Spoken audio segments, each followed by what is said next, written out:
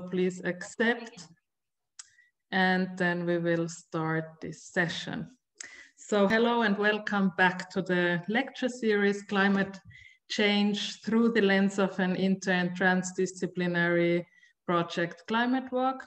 Today we will engage with the topic of climate change by looking through the lens of art. And I'm already excited personally for today's inputs. For you as students, the chat is all the time activated and available to use, and please do use it for any kinds of comments or questions that you might have. For now, you're all muted and your videos are deactivated, but if we see that we are not too many participants here today, we can activate your microphones and cameras during the discussion session as we did last time.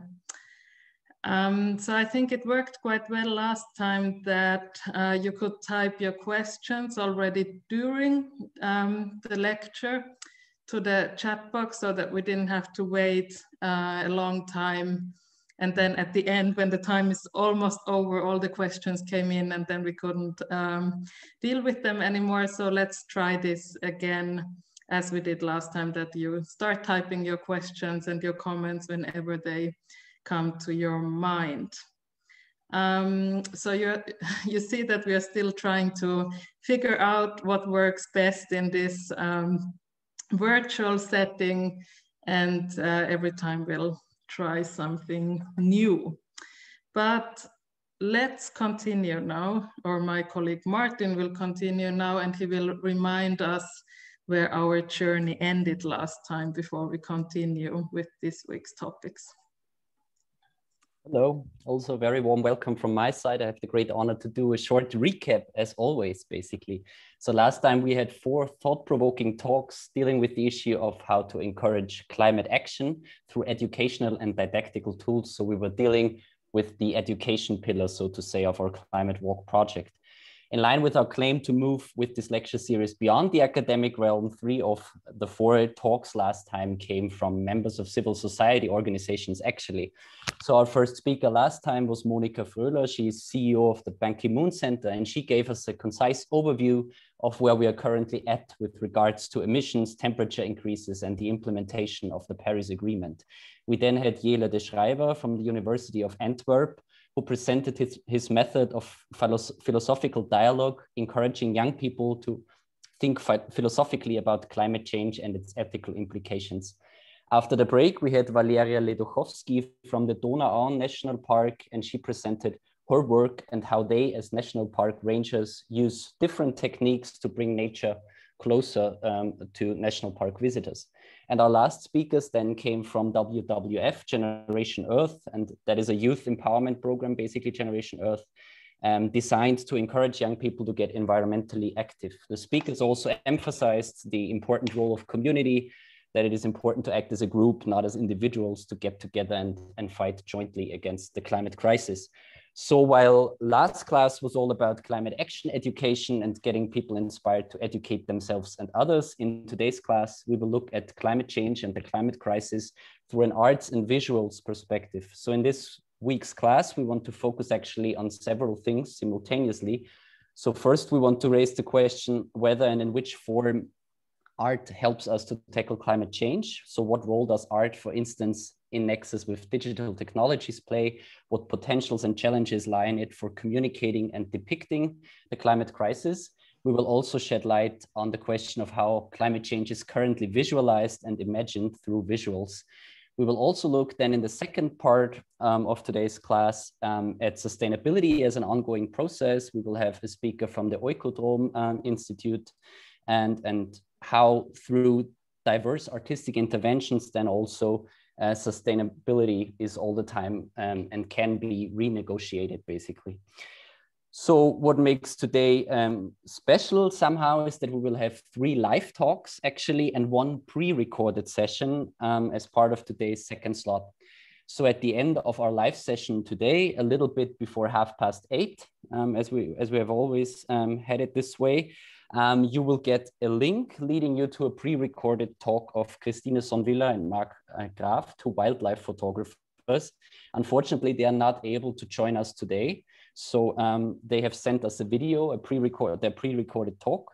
And you may then decide on your own whether you want to watch the video right after class. So in the evening today, basically, or in the course of the next days, we will post the link to the video into the chat. There is also the link already made visible on our Moodle platform. And I will also later on elaborate a little bit more on the speakers, on the pre-recorded talk.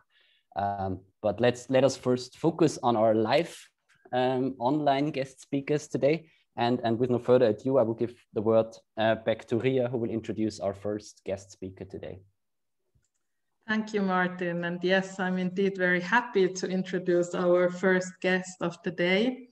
And she's Dr. Katharina Gsell-Pointner, who is trained in communication, media, and she's an art theorist with a special focus on the crossover media aesthetics, digital technologies, cybernetics of art, and with a long-lasting passion of cross-disciplinary thinking and acting.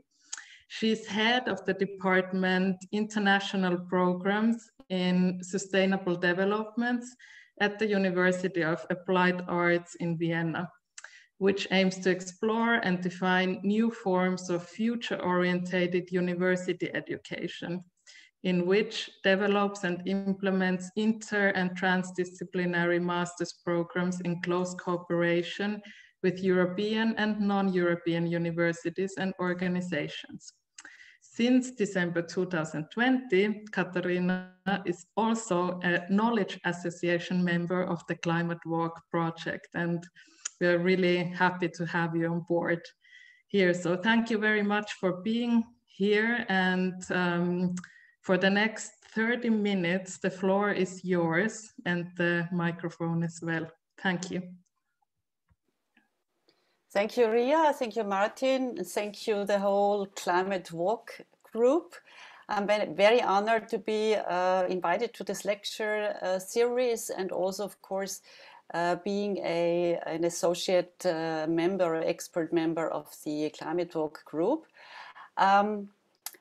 I was invited to talk about some aspects I find important in the context of art and climate change. And of course, I decided to do something about digital art and climate topics. I, of course, can only give you a very, very short or brief overview of very few selected artworks. And this is why I chose just a couple of topics or works I would like to talk about, and I will show you some of them in the context of discussions we've had since a couple of weeks, also regarding the digital technologies. So let me start immediately, because we have only 30 minutes, and I will try to stay within this time slot. I will share my screen with you. Hope this works now. And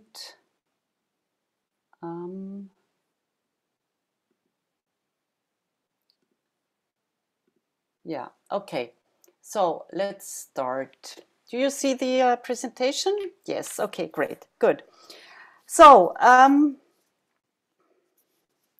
yes, I conceived this lecture in 4 blocks, which are of course connected with each other tightly, and at the end I hope it will be clear how they are connected to each other. Starting immediately with the first block, Back to Nature.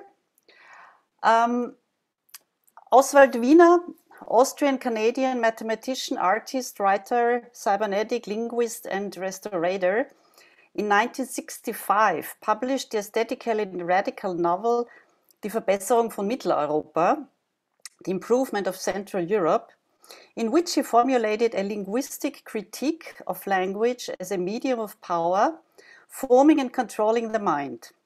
Strongly based on cybernetic thinking, the text also deals with methods and experiments of self-observation, leading to early considerations of artificial intelligence. Thus, in the Appendix A, the bioadapter of this book, Wiener describes a machine-like instrument, the bioadapter, which serves as an interface between the human body and its environment, and which, quote, once the human has donned, cannot be taken off anymore. Most simply because once adaptation has begun, he is no longer viable outside the adapter. The latter's content is lost to society because he has departed reality. End of quote. Describing in detail the technical construction and function of the bioadapter, Wiener invents this weird human-nature interface as a kind of cocoon surrounding the human's body, controlled by a number of sensors placed along the contours of the human body, and I'm quoting again here, hugging the latter tightly on all sides, though without touching it, except in the places where that would be expected considering gravity. Allegedly, Wiener was inspired by Austrian artist Walter Pichler's work, TV Helmet, which you can see here on the left side, which, like many other artistic experiments at that time, through various dealt with more or less utopic visions of expanding the human body and mind through various kinds of media. So this is also why Hausrucker's project at that time was called Mind Expander. Such experiments were inspired by and mutually influenced scientific and artistic research and theories on the functioning of the human mind, as well as through personal experiences and collective experiments with the use of chemical substances. In 2008, Austrian artist Katrin Stumreich developed one would call it, contemporary version of the bioadapter, adapting it to an alpine, typical Austrian environment.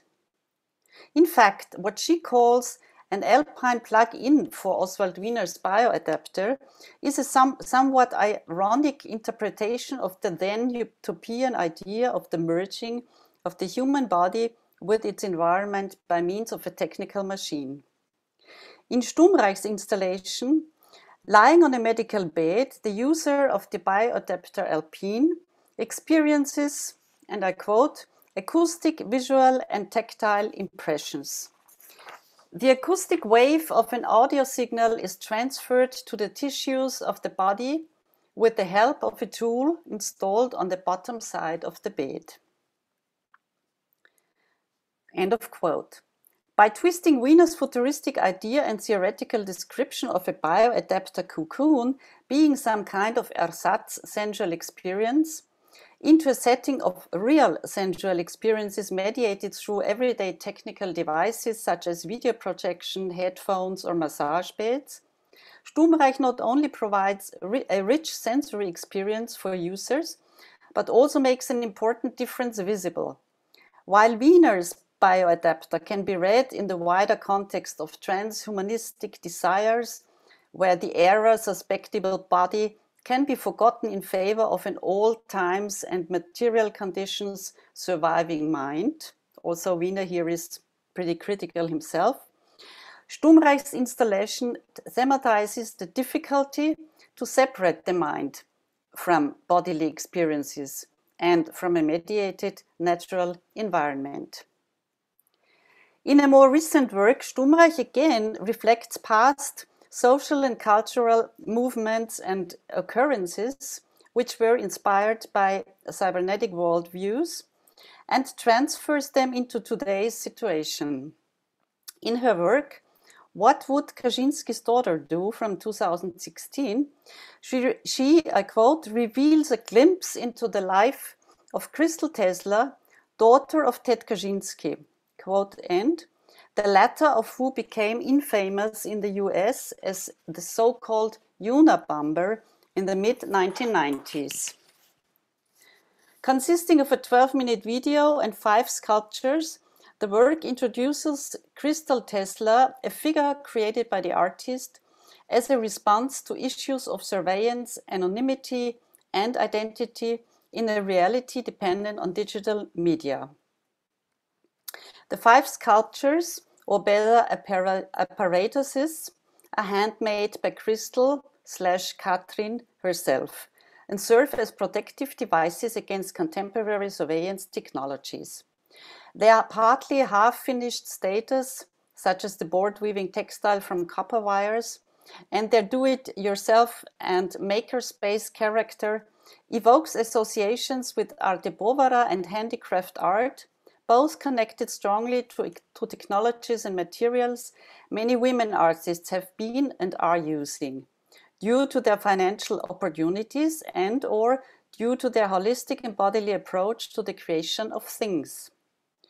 Earthly materials like copper, self-madeness, and social and environmental concerns are beautifully brought together in this work, which nevertheless addresses fundamentally important technological issues in the context of digitalization as one of today's grand global challenges. The work was shown, among other places, in the exhibition Cybernetics of the Poor at the Kunsthalle Wien, where in the same show, where a recent video interview with Oswald Wiener was exhibited, a work done by Axel Stockburger, where Wiener gives an insight into his view from today on the bioadapter. In another interview from 2014, he commented on the bioadapter already as it follows. I quote, "We haven't been able to get rid of the idea that the world is effectively pre-stabilized for life forms like ourselves. I've evolved into this physical world. I know only a tiny part of this physical world, namely the one that is crucial to me or to my being able to continue living. The one which my organs react, the one I can act on using my motor skills. So the pre-stabilized relation to reality produced by evolution is already a bioadapter." In these words of a natural scientist, he speaks of a pre-stabilization of our relation to reality, which has been produced by evolution. With this, he of course refers to early theories of cybernetics again, which were embedded in a network of mainly Western physicists, mathematicians, psychologists, biologists, neuroscientists, anthropologists, philosophers, communication, computer scientists, programmers, and many more experts who, among other things, came together in the famous Macy conferences in the United States during the 1940s until the 1960s to discuss their theories and projects. In his 2-hour movie Das Netz, The Net, from 2004, German artist and filmmaker Lutz Dambeck travels through the United States in search of information on the connections of these scientific, artistic, and social developments which were part in the cybernetic circles and conferences. Visiting various players from the network, Dambeck soon ends up with the name Ted Kaczynski, a somewhat central, if controversial, figure in this play. Ted Kaczynski became famous with a manifesto he had published in 2 big US newspapers, the Washington Post and the New York Times, in 1995, contending that modern technological progress will extinguish individual liberty and destroy nature. The former mathematics prodigy and professor Kaczynski blackmailed the 2 newspapers to publish his text with the title Industrial Society and Its Future. In return, he would end his since 1978 enduring mail bombing of university representatives and airline executives, which had brought him the media nickname Unabomber. Altogether, Kaczynski had killed 3 and injured 23 people, since he could not be captured by the FBI for almost 17 years. What made Kaczynski a lead figure in Dambeck's movie, and what makes the movie and its story so interesting for the context at hand, is the depiction of the schizophrenic disjunction of an idea of nature and technology, which builds on the romantic concept of a separation between man and the world around him, between culture, including all technologies, and nature, excluding or including man, depending on from what standpoint you are watching it. The fact is that Kaczynski finally was discovered and arrested in a cabin in the woods of Montana, where he had lived without electricity or running water since 1971 as a recluse and being self-sufficient. And Kaczynski's Unabomber manifesto in many ways strikingly resembled the writing of American romantic novelist Henry David Thoreau in his 1854 published book, Walden, Life in the Woods, a Bible for the 1968 West Coast Back to Nature generation, who were tightly interweaved and partly overlapping with the generation of computer scientists and internet nerds, then called not yet nerds, and starting the internet starting only as the so-called ARPANET at that time, and which Dambeck is highly critically showcasing in his film. Many others since then have clearly demonstrated that how Thoreau's ideas of a life of civilization has influenced Kaczynski's hard criticism of civilization and its negative effects on man and nature. In the case of Kaczynski, the motto "Back to Nature" was tightly bound to the killing and severely injuring of members of his own species.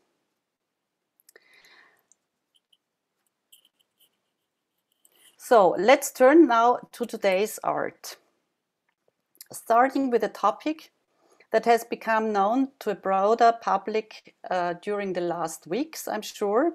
Most of you also have heard about it. This statement, which I'm not reading aloud, but maybe you focus on the green underlined part of it.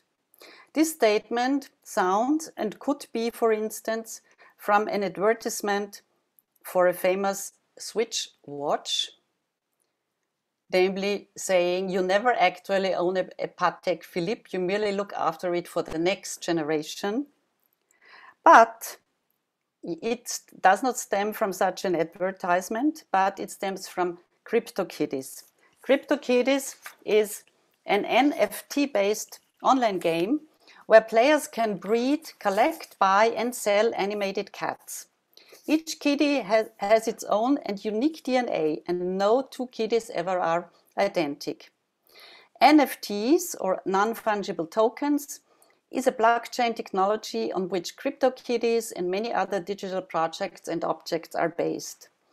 Since uniqueness is a crucial feature of the NFT technology, it is no wonder that the global art market has jumped on this technology. At the same time, blockchain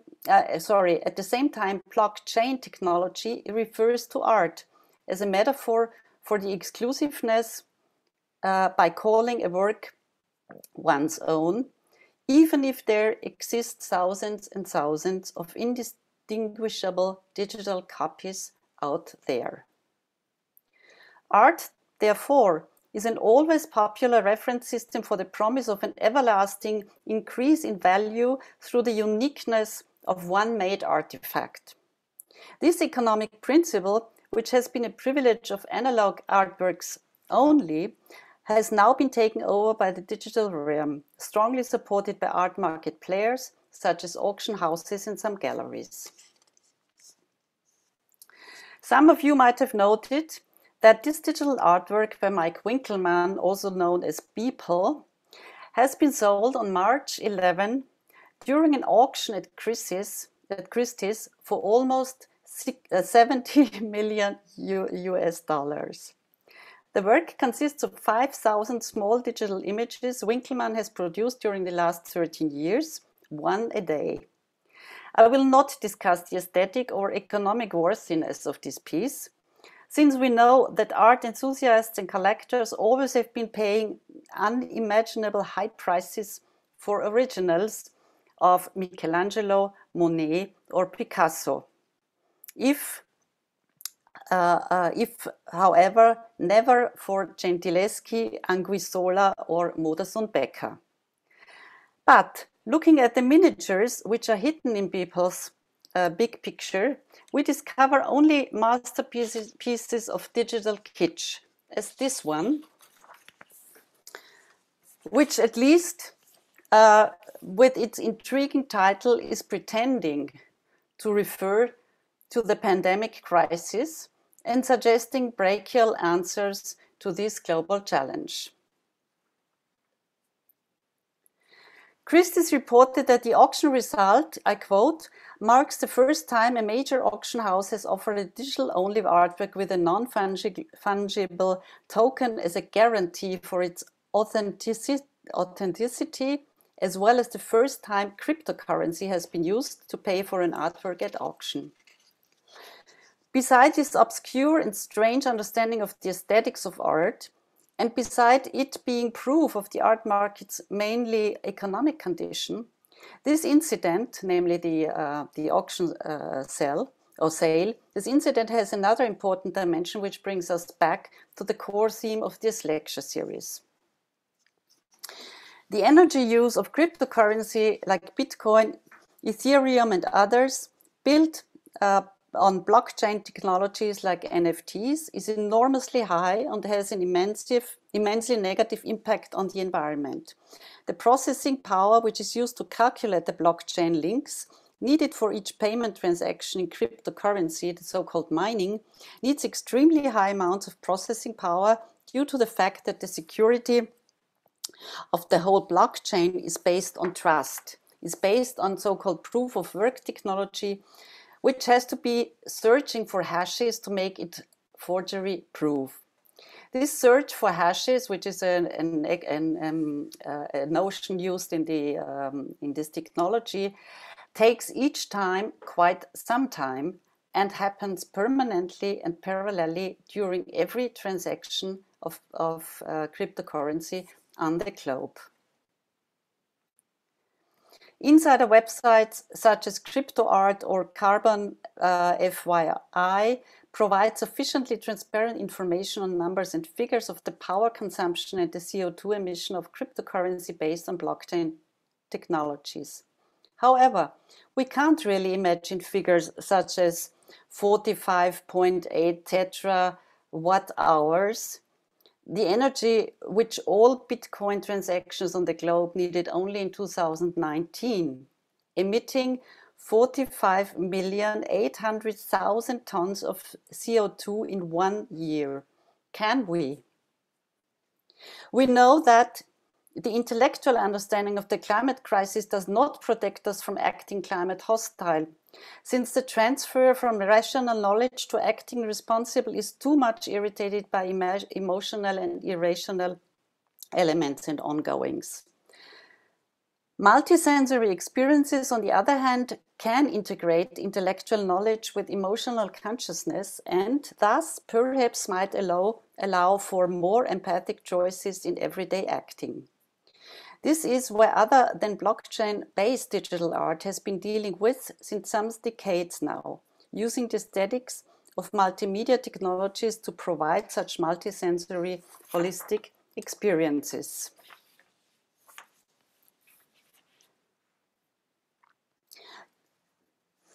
Due to the little amount of time we still have, I will limit myself now to showing you 4 artworks as examples for the aesthetic possibility of how to affect recipients by means of digital art in the context of the climate topic. In his installation Cryptogenesis from 2018, Berlin-based digital artist Michael Saub gives us a figurative impression of the amount of CO2 emission which is produced in blockchain technologies. By stacking 3 layers of each 432 carbon briquettes, the installation impressively demonstrates the amount of hydrocarbon in solid state, which is emitted in one Bitcoin transaction. Imagine the sensations you have when entering the space where 1,296 briquettes of pure pitch black coal are lying on the floor, illuminated only by dim light projections of the otherwise abstract numbers of kilowatt hours this energy is calculated in. Imagine the smell in this room, the perception of dust on your skin, the impression of weight you get by walking around a mere block of coal.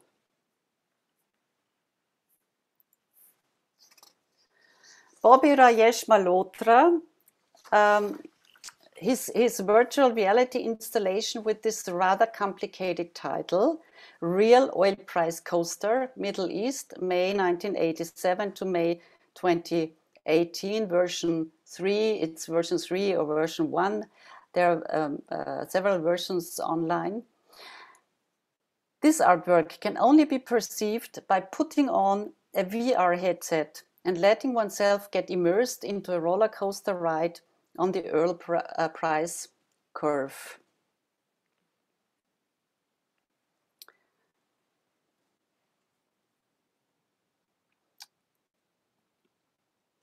So this is what you see and what you hear when you have the VR headset on and moving around. With this headset, you can move in these oil price developments on the map of the Middle East.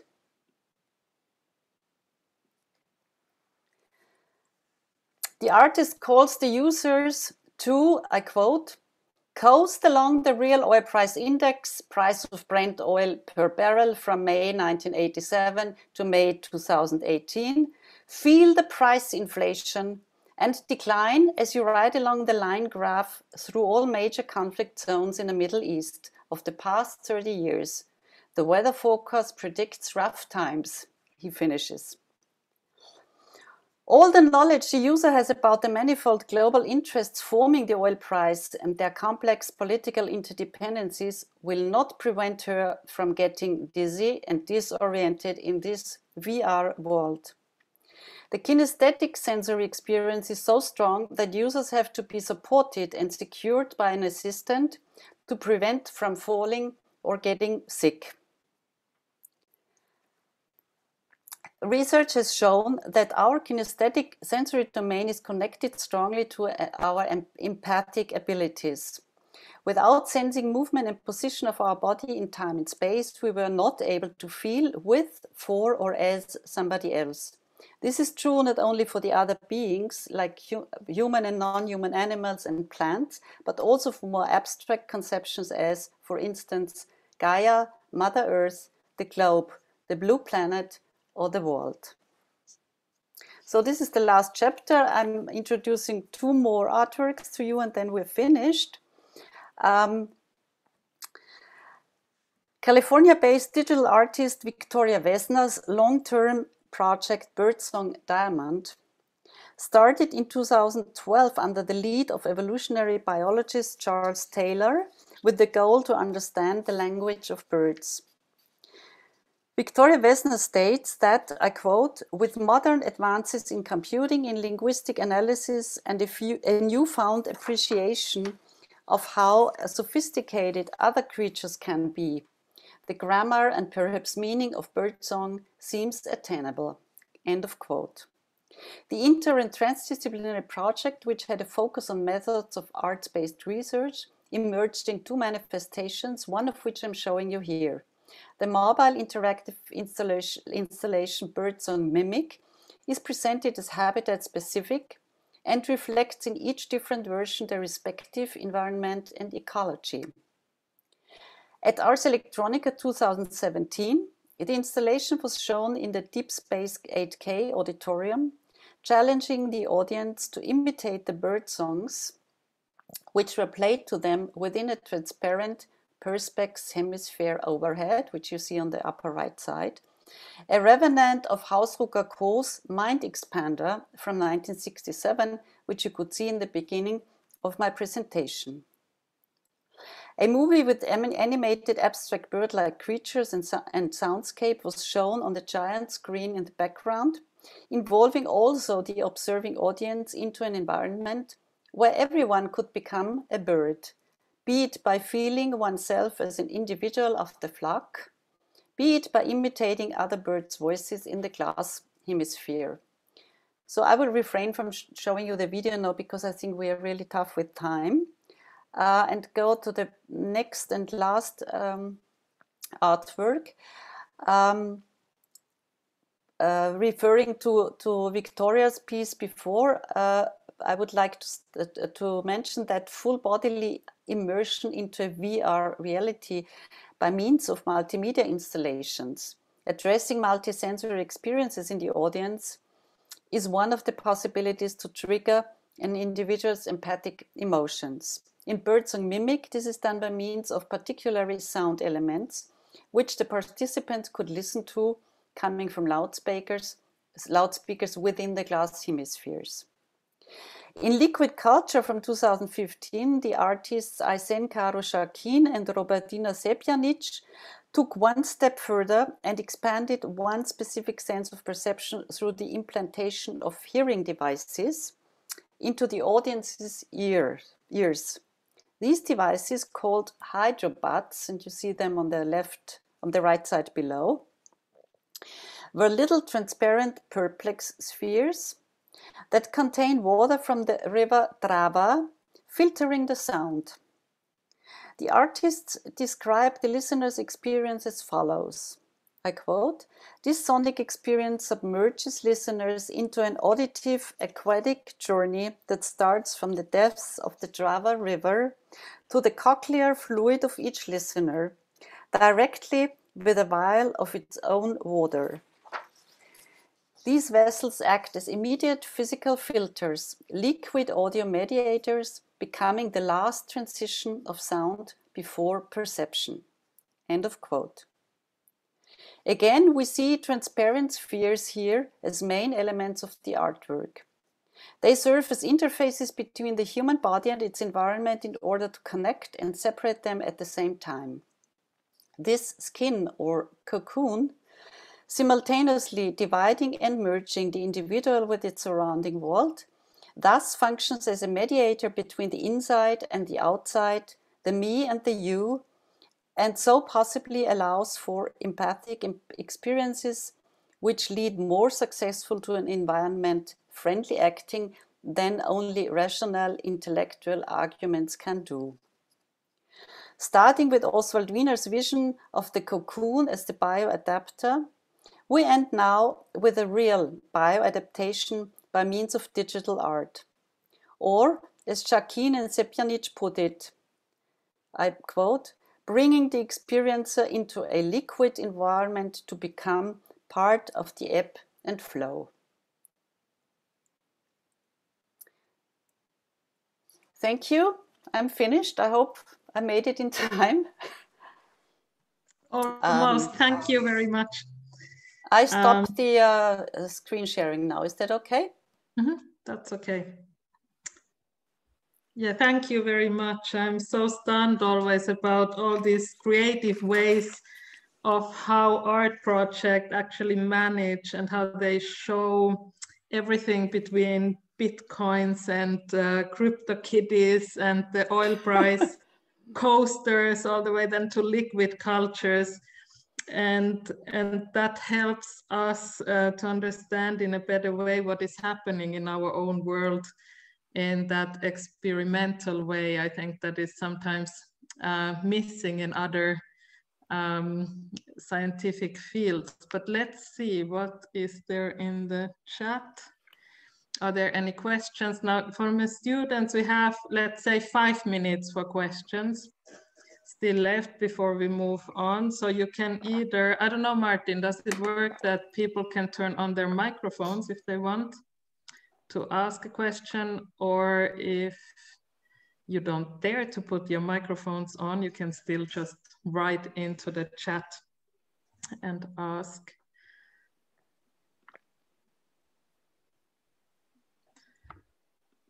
let's see. I have enabled people to switch on their microphones. I mean, they should raise actually their hands first so that we don't have a chaos. But in the meantime, I would have a question. I don't see any at this point. I would have the question. I mean, this opens up you know, many different worlds. It seems to me that this kind of like, you know, these approaches within digital art, it's like, it opens up new ways for, you know, for getting affected, so to say, for more direct emotional, for being much more affected actually by topics such as climate change, if you can use these kind of like technologies in a good way. I would also, are there any challenges that you see, any threats that somehow you know, we lose ourselves within these you know, within these digital worlds, you know, losing out of sight what is happening around us? Or are these things primarily positive if they are used, you know, in good ways, whatever that is? Yeah, I think that's with any technology, depending on how and what for you're using it. And I think that the examples I was showing in the beginning and in the end, the artistic examples, the real artistic examples, not the Winkelmann example, that they really can give us something which makes us not only think about things, but also feel and sense things. And this is something digital art, of course, due to its multimedia condition, can do much better, or in some ways better than analog art could do. On the other hand, of course, these possibilities can be dangerous also, because every technology can be used for manipulation, and so it's as any, depending on what you're doing with it. Thank you. Now we have a question in the chat box. I will read it out loud. It's from Dalila, and she asks, could you elaborate more on the artist's response to the CO2 emissions of cryptocurrency? Do you have an example of a critical artwork in those regards? I don't have, I mean, the artwork by Michael Saub I showed, where he is showing this amount of carbon which is emitted by Bitcoin transactions. I think that's a very critical work, and is very well showing us what's going on in regard to the environment. And I think, yeah, this is something I would, and at the same time, it's not only critical in terms of intellectual, but it's very senses-oriented and sensual piece of art, which is addressing our senses very well. I don't have another example right now. I don't have it in mind, but of course there are many of it. Thank you. And at the moment, I don't see any more hands raised up and no more questions in the chat. So I would suggest that we move on to our next lecture as time is running. And I'll hand over to Martin again. Thank you, Katharina, for being here with us. Thank you again. Thanks a lot. Yes, thank you very much. To be honest, I've never thought about the carbon footprint of cryptocurrency or things like that. So it was very enlightening. Thank you so much. On this note, I want to introduce our next speaker. We have a researcher with us today who's specifically focusing on images and imaginations about and related to climate change. That is Dorothea Born. Dorothea Born is a lecturer at the University of Vienna, Department for Science and Technology Studies. She investigates images and imaginations about climate change through visuals and texts. Further, she is currently coordinating the Open Innovation Impact Lab, Action for Sustainable Futures, which is a cooperation of the Ludwig Boltzmann Gesellschaft and the Angewandte. As part of this lab, different transdisciplinary sustainability projects will be funded, projects that also have an artistic focus. And on that note, thank you very much for being here today, and we're looking forward to your talk. Yes, thank you. Thank you for inviting me, and also, yeah, I'm really happy and excited to also be part of the Knowledge Association for Climate Walks, because I think this is a great project, and I think this is a great lecture series. And I have to say, in my talk, I will now mainly focus on the media. And I think Katharina's talk was really interesting, that in a sense it provided an answer to my questions or my points that I will raise in the end. So I can start sharing my screen with you. So I will talk mainly about communicating and visualizing climate change in the media. So while in Katharina's talk, we had this very artistic and interesting and alternative perspective, now we will more focus on a kind of mainstream perspective. But I think the media, of course, it's a cover term, but the media are very important, a very important source of information for people to gain knowledge about climate change. So I will firstly talk about how climate change is communicated and visualized in media, because these two are also connected. And then I will talk about dominant and alternative iconographies about climate change and why I think we need new images for a changing climate. But first, I would like to start with a very short participation exercise. And I would just ask you to very briefly think about an image that you associate with climate change and type your answers in the chat.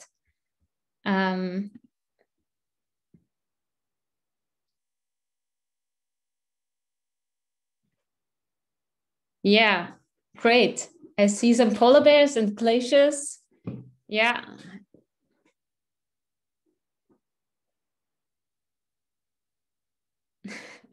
Yeah, turtle with plastic around its head. Nice. Yeah. Cool. Yeah, I will come back to this. You can keep on posting your ideas, and we will come back to this when we talk about images and iconographies of climate change. But first, I want to talk about why it's actually so difficult to communicate climate change. As a phenomenon, climate change is super complex. It's inherently complex, and there's very complex science behind it. And the problem is that also this knowledge, this scientific knowledge that is produced about climate change comes from different disciplines, which also are sometimes based on different epistemologies and have to act with each other. And of course, scientific knowledge production is also generally based on uncertainties. And I think this is the problem with the way knowledge about science is often communicated in the media more generally, that there's this idea that science produces these true facts about the world, but actually the process of knowledge production is never finished. And so it's normal that there are uncertainties within this process, and that some things cannot be answered yet. And this makes the topic also difficult to communicate in the media, where people always look for straight answers and straight facts. Of course, there are also very big distances in time and scale between the causes and effects. So what we're doing now will affect the climate of the climate on Earth in 100 years, which also makes it difficult to kind of connect our actions to these causes that still lie in the future. And also, when we think of the causes of climate change as in raising CO2 concentrations, for example, but also in rising global temperatures, you cannot really see this. You cannot really see the increasing CO2 concentrations in the atmosphere. And this is another thing that makes it so difficult to communicate climate change. And I will come back to these invisibility of the causes when I talk more about the visuals. But as I said before, the media, of course, a cover term, and we have to look at the specificities of each media when we talk about climate change. But some things, so-called media logics make it also difficult to communicate climate change. And one is this idea of the journalistic norms, that they always have to portray both sides of the story, both sides of the controversy. And this has led to an overrepresentation of skeptical voices in the media, something that is called balance as bias. So this idea of giving a balanced view when there are 99 scientists who actually agree that climate change is caused by human activities, and then there's one scientist who says, no, I think it's just natural, then this scientist is also quoted, and it gives this idea that there's a controversy going on where there's actually a broad scientific consensus. Also, climate change is not a sexy topic. It's kind of this gloom, doom thing where we are all going to die and the world is going to end. So it's not a happy topic, which also makes it difficult kind of to put into the media. And what we have to bear in mind is that media never just represent facts about anything, about any story. They always give an interpretation of this story, which is called the framing. So all stories in the media are framed in a specific way. And this means that also climate change is always portrayed in a specific way. And there are different stories about climate change. And of course, we must not forget the audiences in the communication process. So of course, communication is not just a unidirectional one-way process where the audience is passive and just taking up whatever comes their way, but the audiences play an active role in the communication process, and they can also decide not to listen and not to feel engaged and just, I don't know, switch the channel. So this is something else that makes it also difficult to communicate climate change.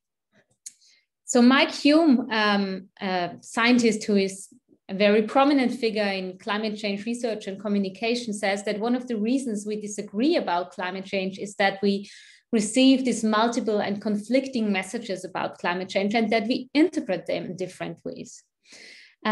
So there are no neutral messages about climate change, but always these stories are framed in a specific ways. They are always influenced by who tells the stories and with what intentions and how these stories are framed, and also how the audiences take up then these stories and what is their cultural background. And that's why images are so important for climate change communication, because images are just powerful.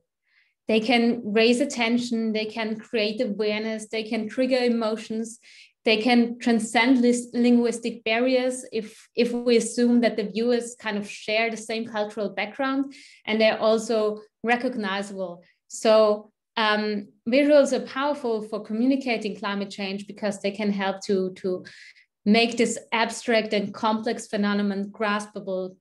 They can help to personalize it, to localize it.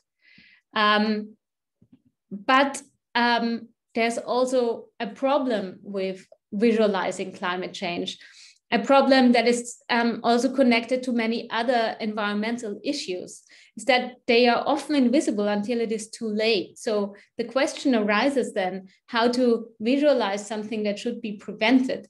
As I said before, the causes of climate change, increasing CO2 temperatures, cannot really be seen. They can only be visualized in graphs, but already this is an abstraction. And Julie Doyle puts this in a nice way when she says that the moment climate change can be photographed, and the moment it becomes visible as a symptoms, it is too late for preventive action. And actually this posed this idea of visual evidence that we have to visualize climate change to bring a proof that climate change is happening was really problematic in the beginning of the discussion about climate change. And sadly, today, it is actually too late. We can actually already see the consequences of climate change. We can take these pictures of glaciers that have melted away, of islands that are being flooded. So this is, I think also the reason why today we don't talk about climate change prevention, but more about climate change mitigation. So let's look at the specific qualities of images. on the one hand, they are analogical. So they are this kind of direct representation of the thing that they picked.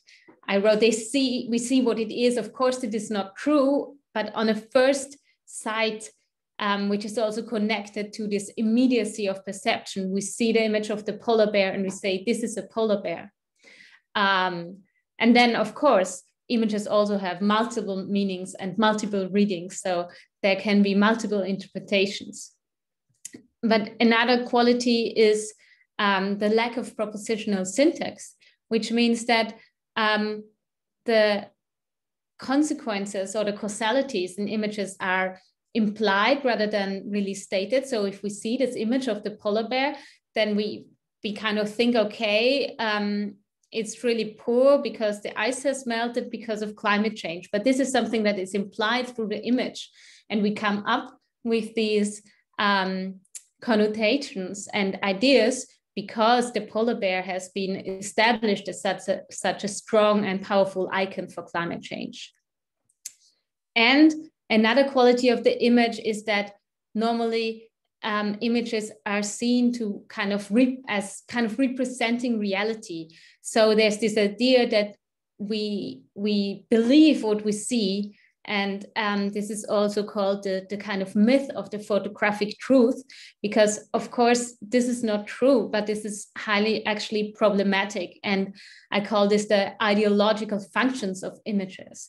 So where also Saffron O'Neill, a very important scholar in climate change visualization, says that the whole process of framing is highly ideological, because images do not portray an objective reality, but instead they are normative cultural objects communicating a particular way of understanding an issue. So what is really important to keep in mind with images and with visuals is that they are never innocent. They are always produced and reproduced and circulated with specific intentions in mind. And thus they enable a specific view on the world, while they also disable a specific view on the world. They make something visible while they also make something invisible. And thus they have political power because they can create these visuals frames, and they can produce and reproduce imaginations of climate change as a specific physical, social, or natural phenomenon. So I now want to come back to this exercise that we did in the beginning. There were two more things in the chat.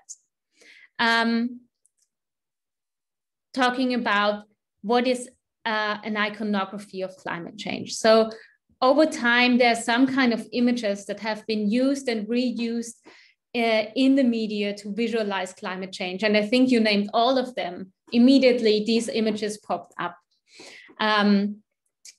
Because, yeah, there is just this already established iconography of climate change. And all these images, they actually are from the first page of Getty Images. When you type in a search term climate change. And I will come back to why I think this is problematic. But they also have been established in a sense as visuals and nektochis because they communicate specific ideas about climate change. They create climate change as a specific issue. For example, it is something that pertains polar bears, or it is something that is caused by humans, but endangering nature, or nature and culture. And they create climate change then as a specific phenomenon when nature and culture are separated. So in a sense, they also mean more than they depict. And again, they are also valid only in a specific cultural context. So because my research focused on polar bears as icons of climate change, I want to talk a bit more about this. And also, I mean, not surprisingly, they were the first two images that also came up in the chat. So I think it's still important to talk about polar bears. And what I want to stress is that when we now think about polar bears, we immediately associate them with climate change. It has become such a strong connection that we almost cannot separate this in our head.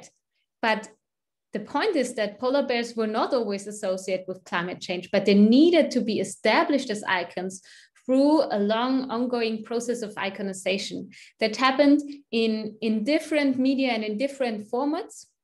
And I want to show here the example of National Geographic, where we had in the beginning these very anthropomorphized bears, where polar bears were depicted in a very anthropomorphized style. And thus they became this kind of subjects of identification. But interestingly, in all these articles that depict polar bears in this kind of anthropomorphized way, they're not really associated with climate change. Yet this first phase of this process of iconization is really important because they become these subjects of identification, because they appear as almost human-like, and they have this funny attitude, and they're like these mother bears cuddling with their babies. And then in a second phase, these bears are connected to the Arctic environment. So the polar bears are shown in connection to the larger Arctic environment. And so then in the next step, this Arctic environment is described as endangered by climate change. And then polar bears become these symbols for climate change. And what you can see here is that the way they are depicted changes from close-up shots to the polar bears being depicted from further away, where they somehow become one with the Arctic landscape, where they become a symbol for this Arctic landscape that is endangered by climate change. And this also is connected to specific political context in the US, where actually environmental groups wanted to petition the government to put polar bears on a list of endangered species. And they wanted to do that to get the Bush administration to kind of talk about climate change and get climate change on the political agenda, because the rationale was that, if we say polar bears are endangered because of climate change, then climate change somehow becomes this real thing. And this is connected to all these also other campaigns that happened around that time. For example, Al Gore's movie An Inconvenient Truth, where there were also polar bears in it. And later Coca-Cola and the animated polar bears, they took up this anthropomorphic meaning and also made a campaign together with the Worldwide Fund and so on. So there are a lot of examples where polar bears feature as icons for climate change. But what is important to keep in mind that is when we look back in the 1980s, for example, there is a movie actually also done by National Geographic where polar bears are portrayed really as fierce beasts, as dangerous, and not at all these poor and cuddly polar bears that need to be protected. So of course, the icon of the polar bear is powerful. And that's the reason why it's still used. I mean, just recently, the Wiener Linien, the public transport agency in Vienna, they had this poster with polar bears promoting the use of public transport. It's recognizable, it creates awareness. And of course, it has this emotional appeal because these bears are cute and we kind of identified it with them. But I want to argue that on the other hand, they also make things invisible. They make other animals invisible that live in the Arctic and are also endangered. For example, Arctic krill, which is really, really important for the ecosystem, but nobody talks about Arctic krill, maybe because it's not cute. But also humans that live in these regions and are endangered by climate change.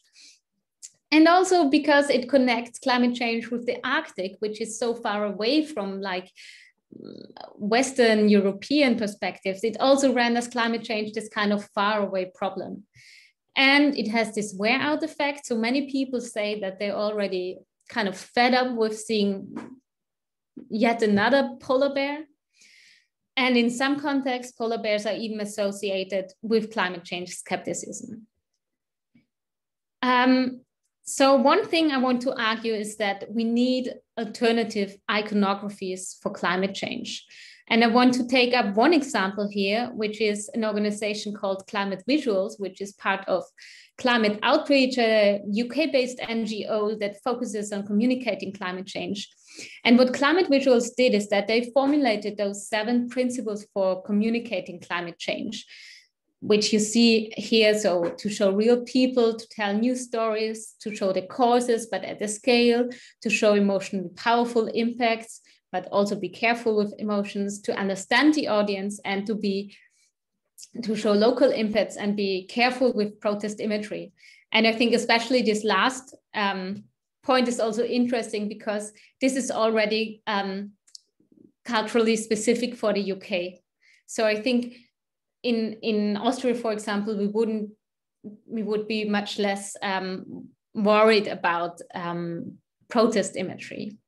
And what they also have is that they have this huge database where they kind of really trying to do this. They're really trying to establish this alternative iconography. And these principles, they created them also based on audience reception studies. And I just want to show you some images of this alternative iconography that you can find in this image database.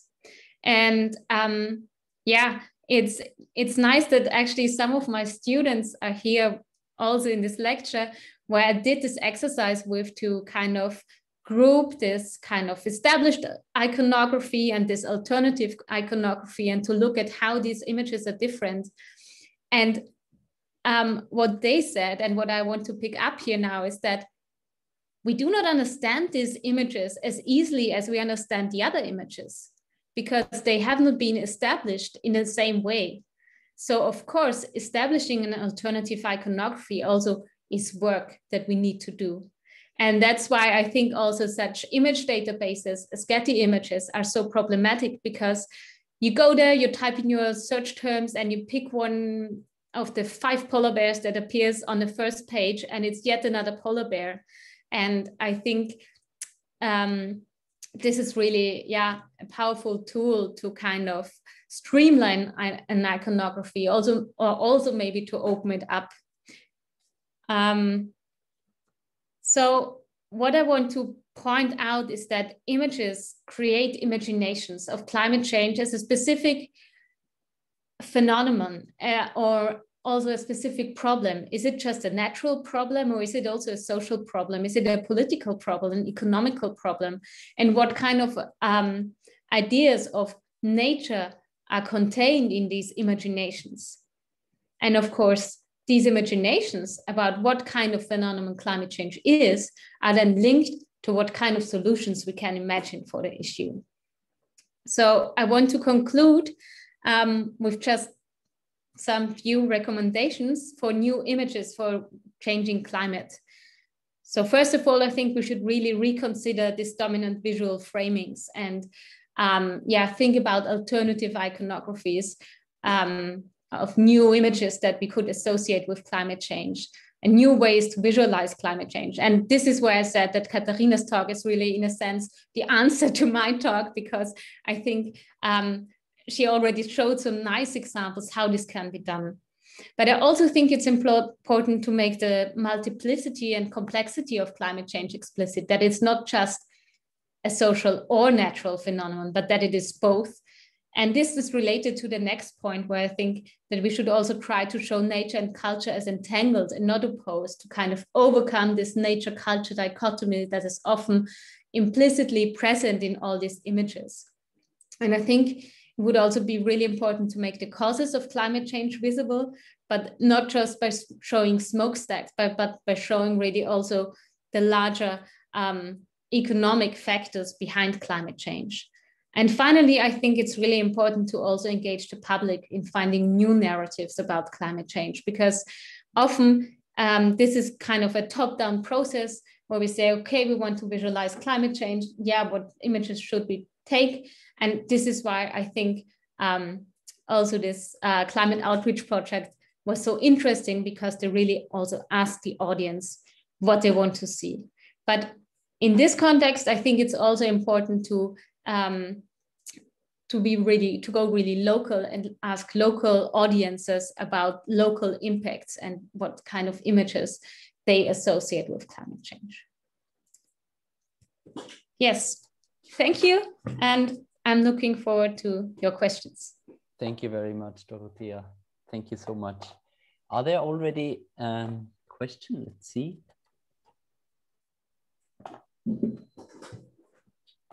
At least in the course of the Climate Walk project, we attempt to establish some kind of like alternative iconographies. At least it's an attempt. I mean, then the question is, who has the power to establish certain, icons? And I mean, depends. Let's see. I will also enable people to.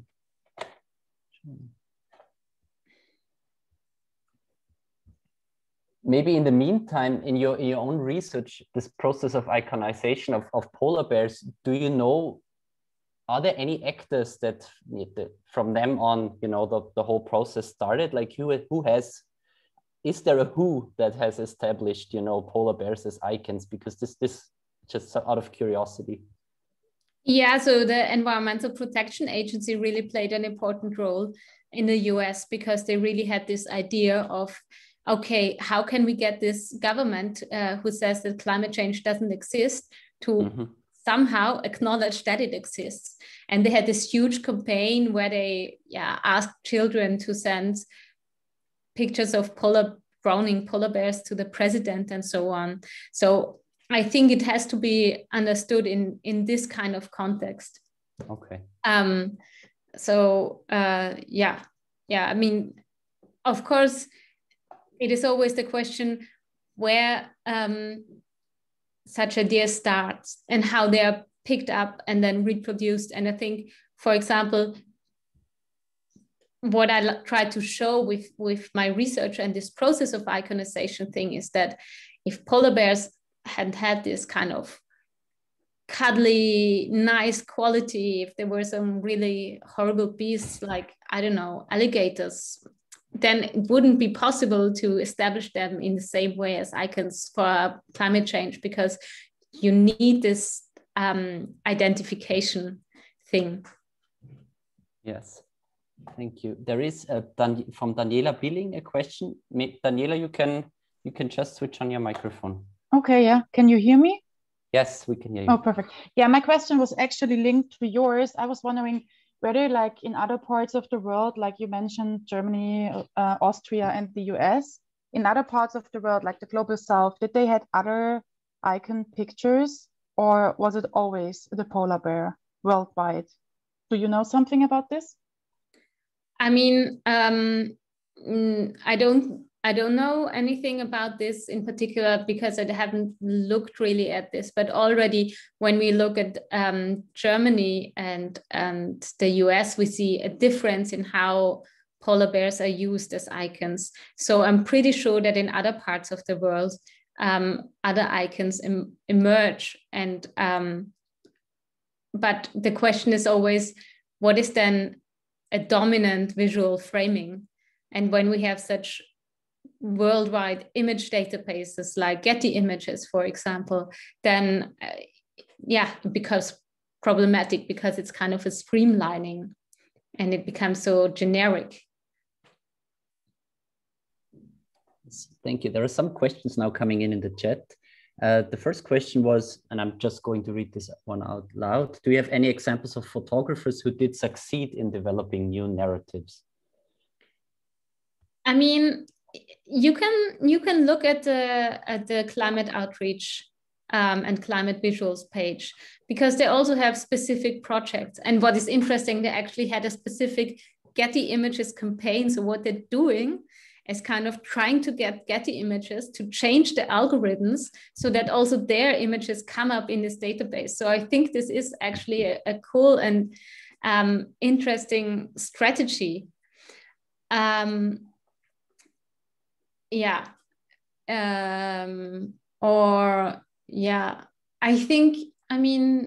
think it is changing a bit. And the question is then always, where we see changes first and when they end up really in mainstream media, for example. But I don't know. I also investigated popular science magazines, and I think, for example, in Geo, and if you have like a photo story in Geo that's pretty successful, I mean, it's a German magazine, but still there were already some different visual styles, like photographing people at the spot where the houses used to be, and the houses are gone because of flooding and rising sea levels and things like that. But yeah, look at the, I mean, I will send you my slides anyways, and you can look at this climate visual database, because I think it's interesting. Yes, thank you. There is another question. Do you think a Greta Thunberg icon is useful for the cause or not? But I guess for the cause of climate change and not for the causes of climate change. I think, yeah, I'm not sure actually. I see this a bit problematic because yes, of course, she kind of started a global movement, and that was a pretty cool thing. But there are loads of people who are involved in this movement. And I think she herself is also not quite comfortable with the fact that always it's her face and not the face of some other really cool and important activists. The reason because this is so interesting is because then again, it's a face that we can identify with, and it again has to do with media logics. So I think it's kind of falling into the same trap as with the polar bear. Just I don't want to compare Greta Thunberg to a polar bear, but it's this kind of same logic that we need a person to identify with or an animal to identify with. So I think it's not really a solution. Okay, and then there is another question. I think this ties in with that a little bit, because what do you think about storytelling in this context? Because it's quite powerful. It's a quite powerful tool to communicate, but maybe faces the same problem. Do we need these kind of like icons, you know, these kind of like figures and visuals somehow? That is just something I have added now, but yeah. Maybe the person could specify what they mean with storytelling. Because I'm not quite, do they mean visual storytelling? Probably, like maybe Leah, yes, she meant visual storytelling. That's what she said in the chat. No, I think that's actually powerful. And I think that's actually cool, because I think we maybe also need to move away from this idea that there's only one image that can visualize something, especially because climate change is so complex. And so this kind of storytelling, maybe showing, I don't know, the process of palm oil plantations and how they're built and how the rainforest is eroded and how then everything looks the same. I just saw a very interesting kind of visual story about this. So in a way, kind of showing consecutive images that belong together would be, I think, a cool idea to actually be able to tell a bit more and a bit more complex stories. Yes, thank you. If you stay with us for the whole session, and also if you watch the pre-recorded session, it will be about visual storytelling, about rewilding approaches, about reintroducing bears, wolves, and lynx, like with a very differentiated picture. And I think this very much ties in with what you've just said.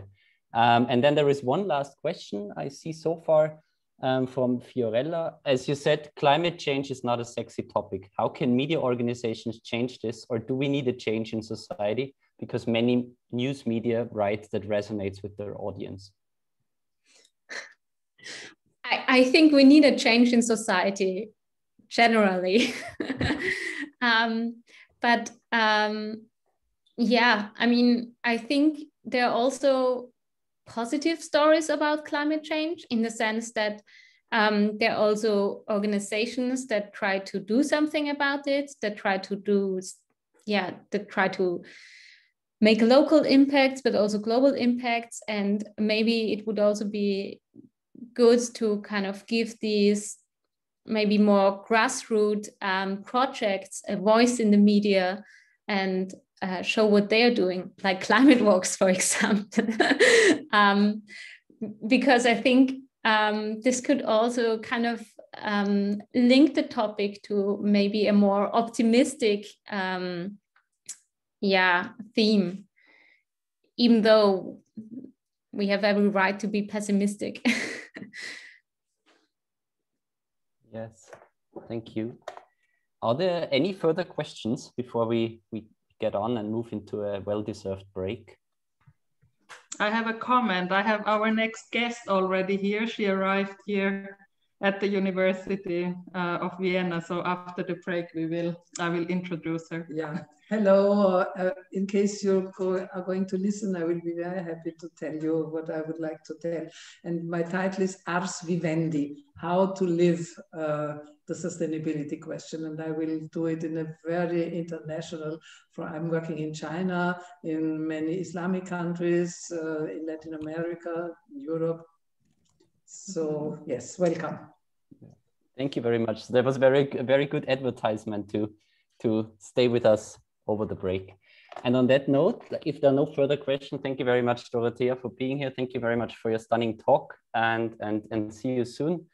And we will do a little longer break in this case, and we'll reconvene at 6:30 at 18:30 with our next guest speaker. Sorry, Martin, did Katarina still have her hand up, or was that by accident? No, I would have one last comment if you have the time. Thanks, Dora, for this really amazing talk, and I absolutely agree. And I think it's very, very nicely you've shown us what the problems are. I would like to add that what I see here, that the problem is the iconization itself.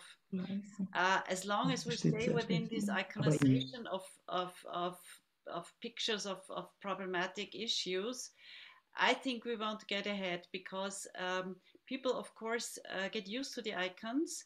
They get bored by the icons, no matter if it's a polar bear or maybe if it's a new icon. But I think after some while, people are just fed up and they're not really touched by it. This is, of course, referring to what I've tried to say before, that I think it's important to get people really with all the senses involved in these problems. And the climate walk itself is a wonderful project for that. And I think if you all would have would get the possibility to involve as many as possible people who are not yet really convinced by the climate change issue, this would really be possible to make a big impact. Because as I've said before, the intellectual knowing we all have, beside those who don't believe in climate change, but those who know there is this climate crisis, we all know about it, but still we don't do too little to change it in our individual and in our social life. So maybe the iconization itself is the problem. It's just a comment in the end. Yeah, no, I agree. And also the focus on the visual. That's why I think these projects that you presented were so interesting, because it's really about sensing climate change and kind of feeling empathy and getting a new perception and experience of climate change. And I think this is really something that we should give more impact and voice. Yeah. And I also have to say, I'm really sorry, but I have to leave because I have 2 small kids and I have to get them to bed. But thank you very, very much. And I will try to watch the recordings of this session. Thank you. Have a good evening. Okay. Perfect. Thank you. Thank you. I'm sorry. Sorry for having overlooked you, Katarina. I didn't see your hand. So let's get into the break, and we'll see each other again on 6:30.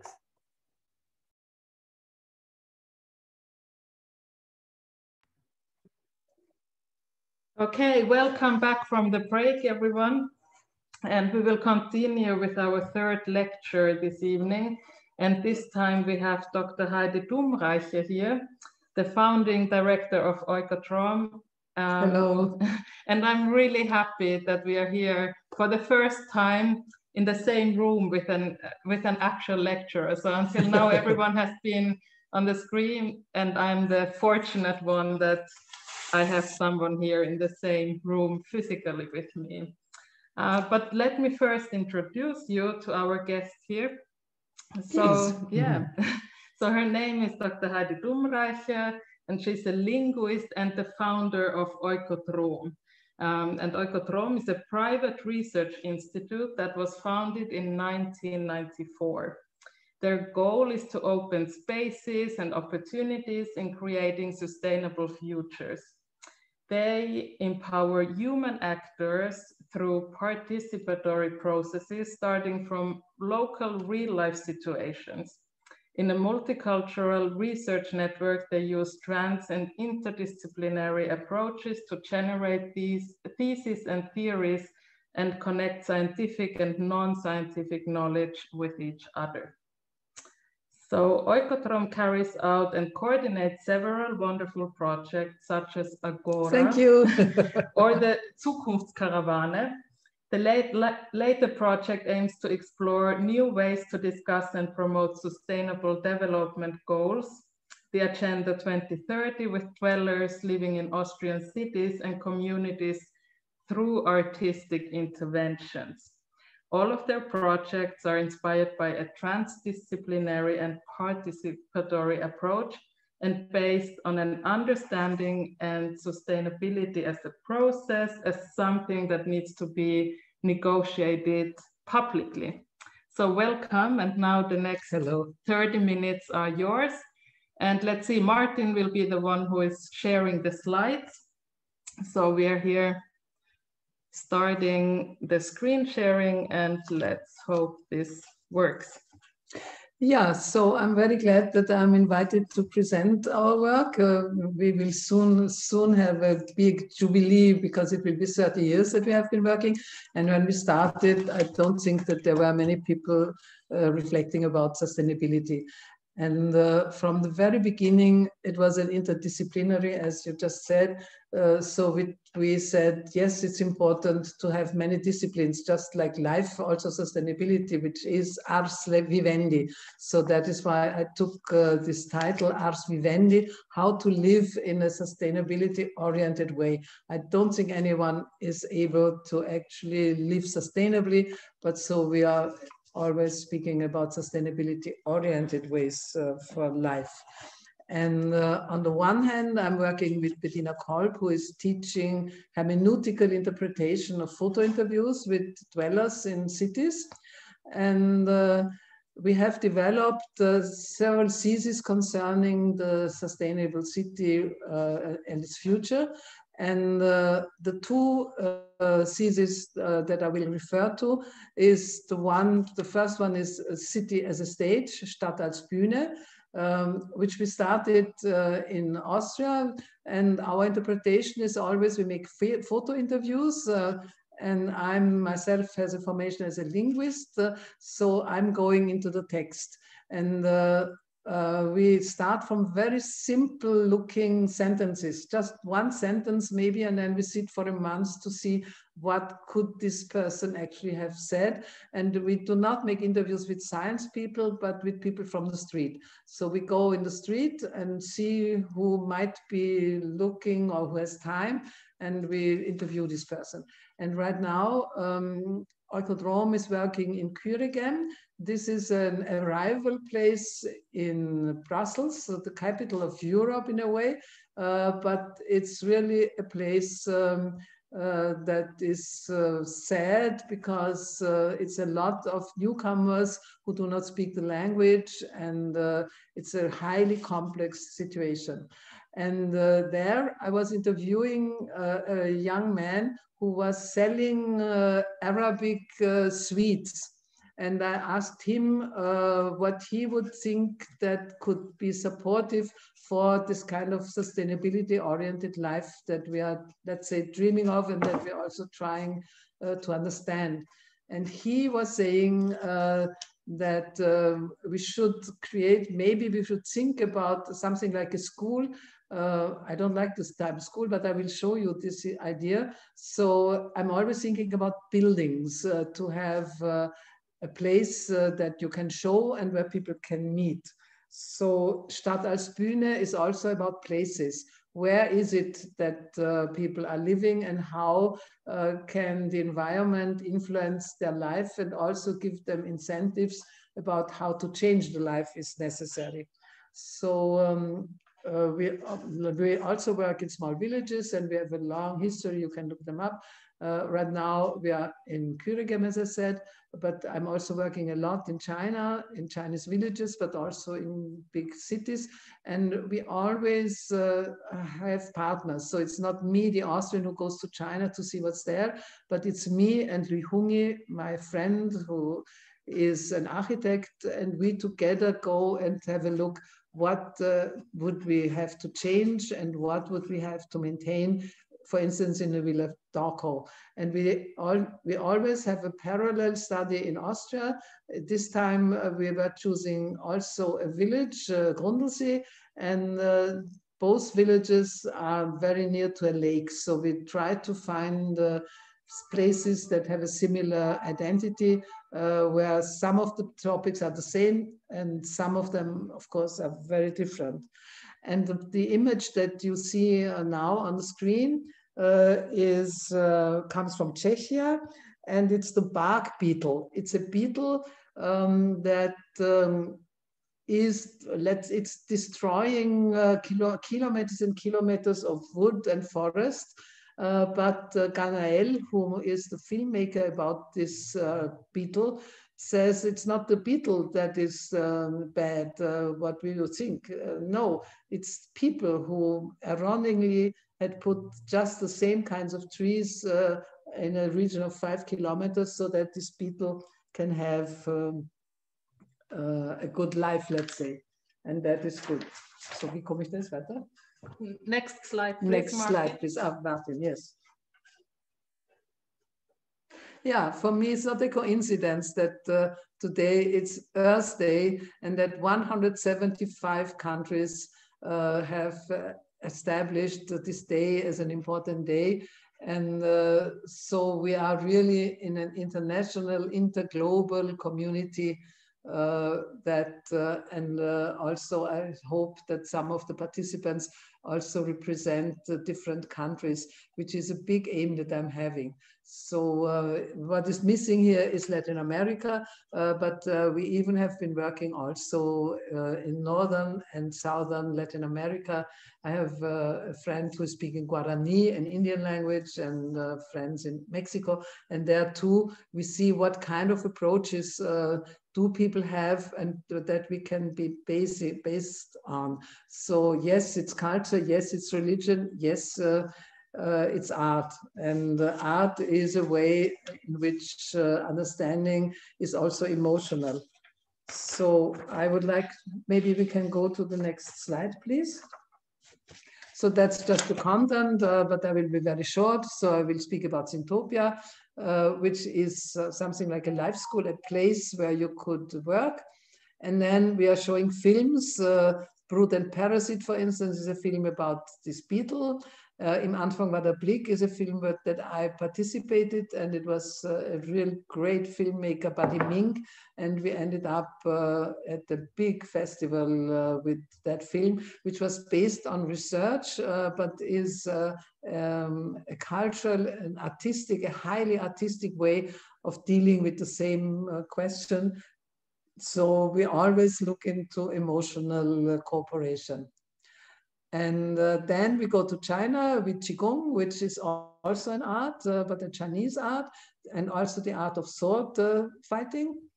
Then I will show you an Austrian artist, and here too, it's for us, why does an artist start cooking?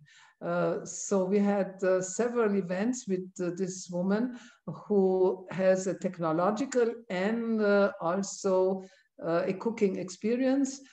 She's using the old solar streams from the roofs that are not used anymore. So she's also using déchets. She's using things that no one is needing anymore. And with that, she's collecting the sun and the heat, and she can cook.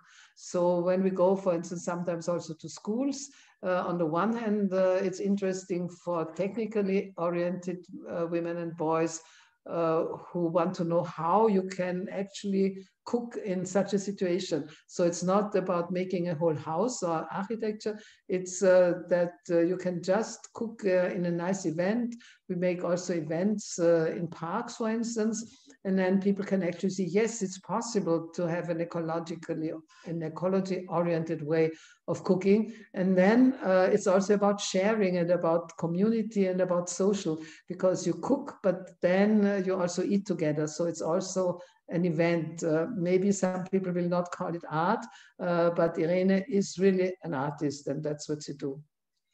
And then we want to go with also this wheel of life, which is also, it's with the wheel of life I will show you, which comes from Asian philosophy. And at the end, I also will show you how we can link our work with Chinese state philosophy. I have a big interest, and I'm very grateful to Susanne Weigelin, who is the professor for sinology here for the theoretical part, that she can present to us, that she can show me these elements that link China with Europe. So next slide, please. Yeah, so why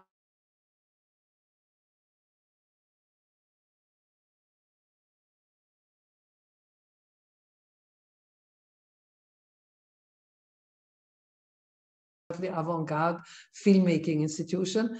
And I think if we want to find new solutions for the questions, for the problems, but also new insights, but also new ideas for the future, thinking out of the box is what we do when we have artists looking into these questions.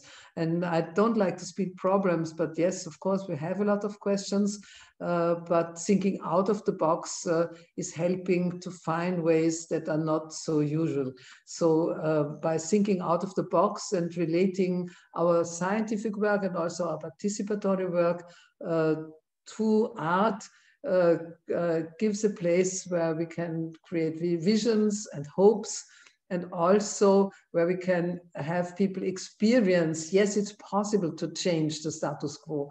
We don't need fire that is maybe going into the air, and we can use the solar energy even in a very small and simple way, so that the adults and the children in the park understand, yes, there are different ways.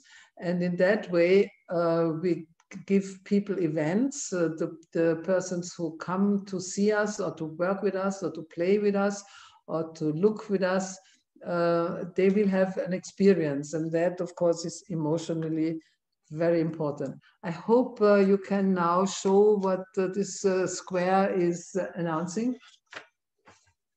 I think this was the thing where the video was not. Yeah, this video is not, no, the video is not working, sorry. So we go to the theoretical thing. No, the one before, please. The theory, that's one that says the theory. One slide back. Yeah. So together with Bettina Kolb, as you can see, we have published a lot of it.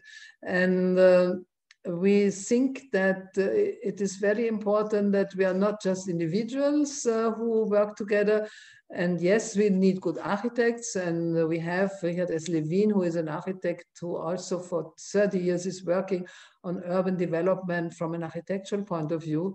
But it's important that the person who lives in the town considers this his or her town. And as my slide is saying, you need to create usage. And I don't like the term usage, but you need to create situations where people can actually experience the quality of the town in which they are living, or in which Oikodrome is presenting a way of having a good and sustainability-oriented life in a place. And of course, it's a lot also about public space. Do the cities have public space? In Austria, we're very happy. In Vienna, at least, we are very happy to have a lot of public and green spaces. It's important with all these art events that Oikodrome is organizing, for instance, with the solar cooking, and then people can identify and have a place, and when they pass by the same place where we have been doing this work, they can remember and emotionally relate to this idea of, yes, sharing, being together, but also for the technical part, which is important too. So it's really both. And then it's not an abstract kind of knowledge. So we said that we release the space from abstraction. It's not an abstract space. It's my place, my garden, my park, my field. So in that sense, and of course it's not it's co-ownership. So it's our common ownership that we would like to enjoy, but that we also would like to maintain. And we have a lot of different people who work with us in that sense. We make a little island, for instance, with a person who brought a lot of beautiful African tissues with all these beautiful colors.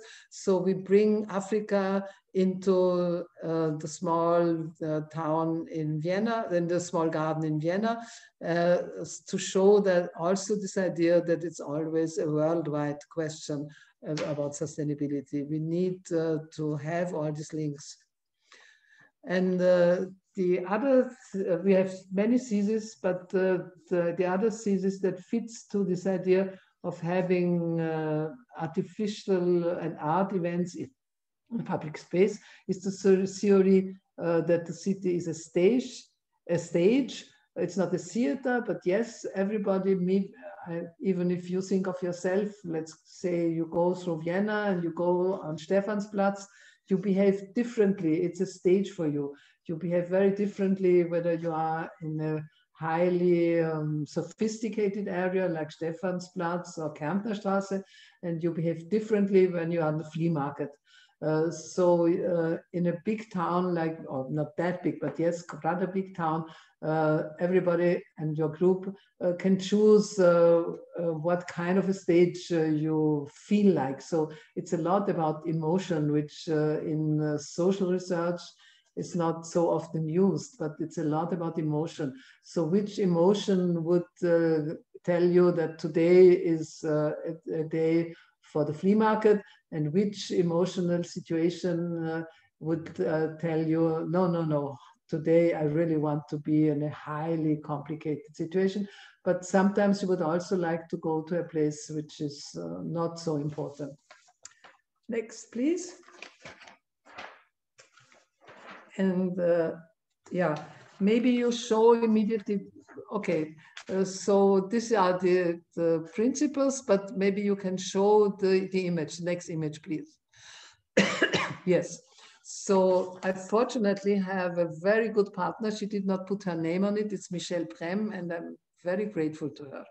So as I said, we are working with an architect who is sustainability oriented, Mr. Levine. And he has already developed a very famous research project together with Oikodrome for Vienna, for the Westbahnhof. He thinks in big structures, but he makes them accessible and not high-rise buildings, but buildings that offer also a lot of public space and who offer space where people can meet. So together with Michelle, we have tried to say, you see a vertical cut through this implantation, And we have developed this in Kürigem with all these people from so many different lifestyles and countries.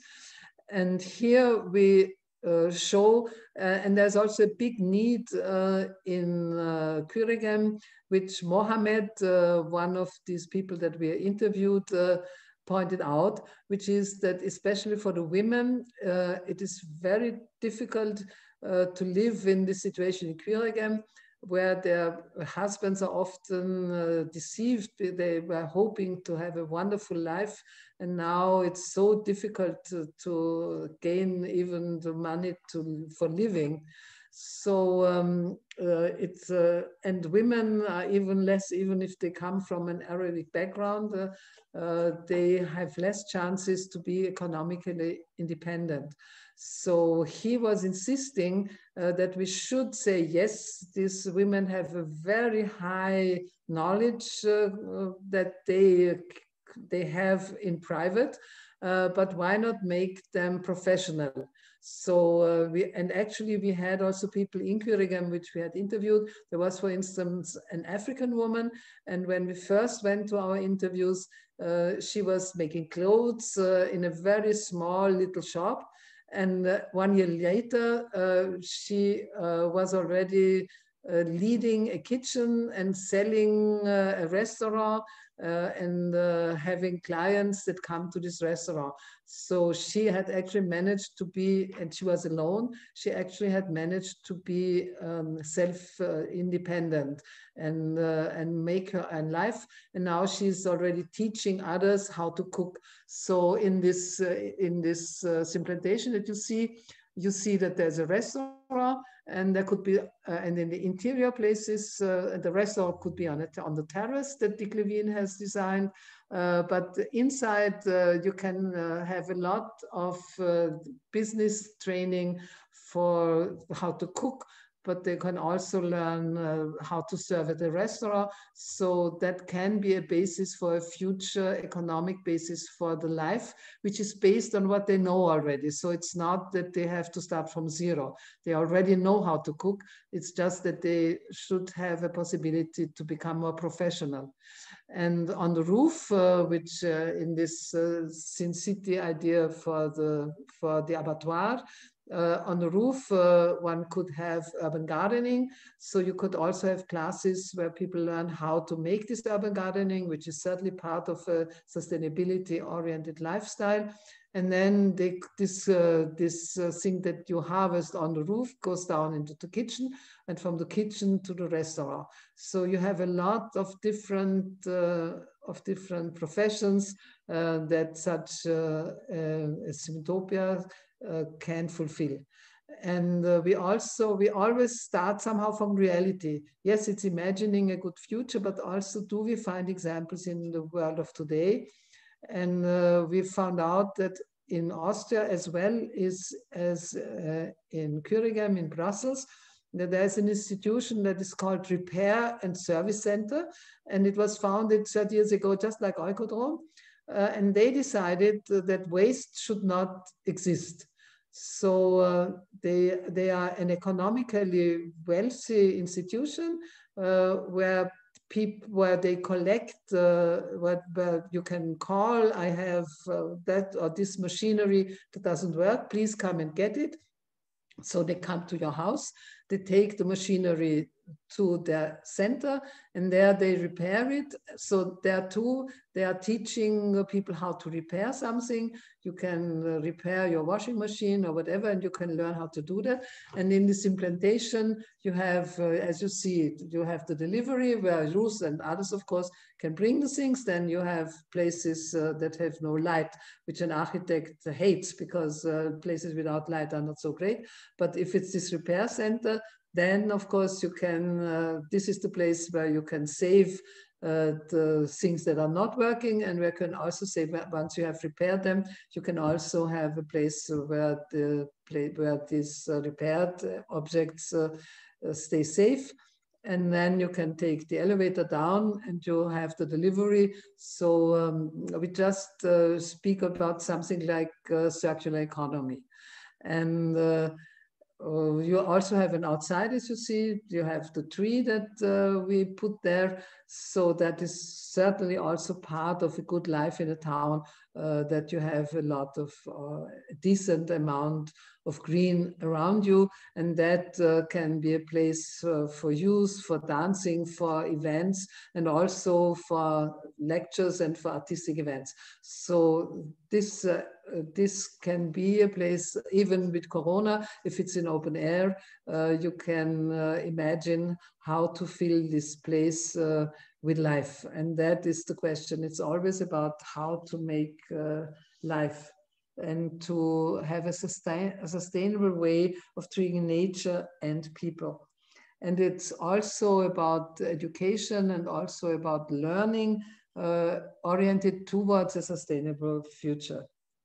And it's creating new possibilities, like recycling as a new concept for work. We found out that also in Belgium there's a similar thing like in Austria, but but it's not enough. You could certainly multiply this approach.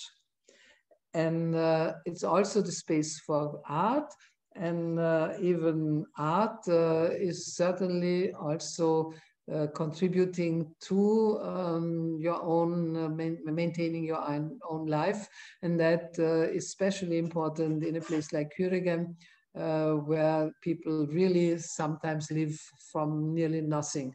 So we show how something like a Syntopia, a place, and this concentration of a place, I don't like the term school because I don't really like the schooling, but yes, of course, it's learning, and it's places and activities where you can learn things.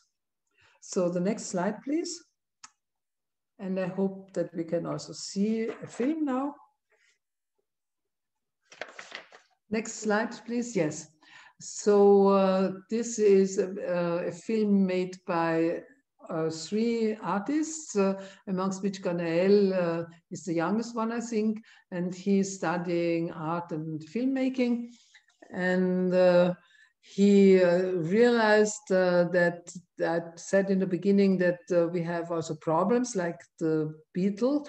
And this beetle has destroyed kilometers and kilometers of forests in Czechia, and and also in Austria in Allensteig. So here too, this emotional co-ownership theories can be applied, because one of the 3 people who made this film, Mr. Eichler, his grandfather is living in the place in Czechia. He has been living there for 30 years. And as you can see in the video, there are 5 kilometers from the center have been destroyed in what's the name? I have not been there, in Jashinsky. So they had to tear down 5 kilometers of square, I don't know, I cannot count. So square kilometers with a radius of 5 kilometers, where these beetles have destroyed the wood, and then we think humans tend to see the enemy in the beetle, but of course it's not the beetle who is the enemy. The film even shows the beetle as a simpatico animal, which it is. It's just the habits of humans who are not thinking about the natural context. So it's not the beetle which is yeah, and this was a film that was also sponsored. So maybe we can now have an insight into the film that I would like to present you. No, that's another film, but yeah, okay. So maybe I give you the intro. No, okay, that's the next film. But where is the Boden Parasit-Film then? Da war kein Link dabei. Da war kein Link. Da war kein Link. Aha. Aber man kann es, zum Glück ist der Name da. Yeah, that's really a pity. And this one comes as next, so maybe we can look into the film. Was ist das? Martin googelt den Film gerade. Aha. Vielleicht findet er dann schnell. Nein, das ist ja ein Experiment, den gibt es noch nicht, das Film. Ah, okay. So this film is not yet on screen, but we can go to the next film, which I have been participating to. Because the other film, and if you are interested, we can send you the link. I don't know why the technology is not working here, which is really a shame. And you saw also in the first image for my presentation that they really have an artistic approach. The thinking out of the box is certainly one thing they also present. Wie lange Zeit habe ich noch? Okay, let's go to the next film where you saw already the beginning. Yeah, here you see a film that comes. Yeah, please, just do it and I'll give the explanation afterwards.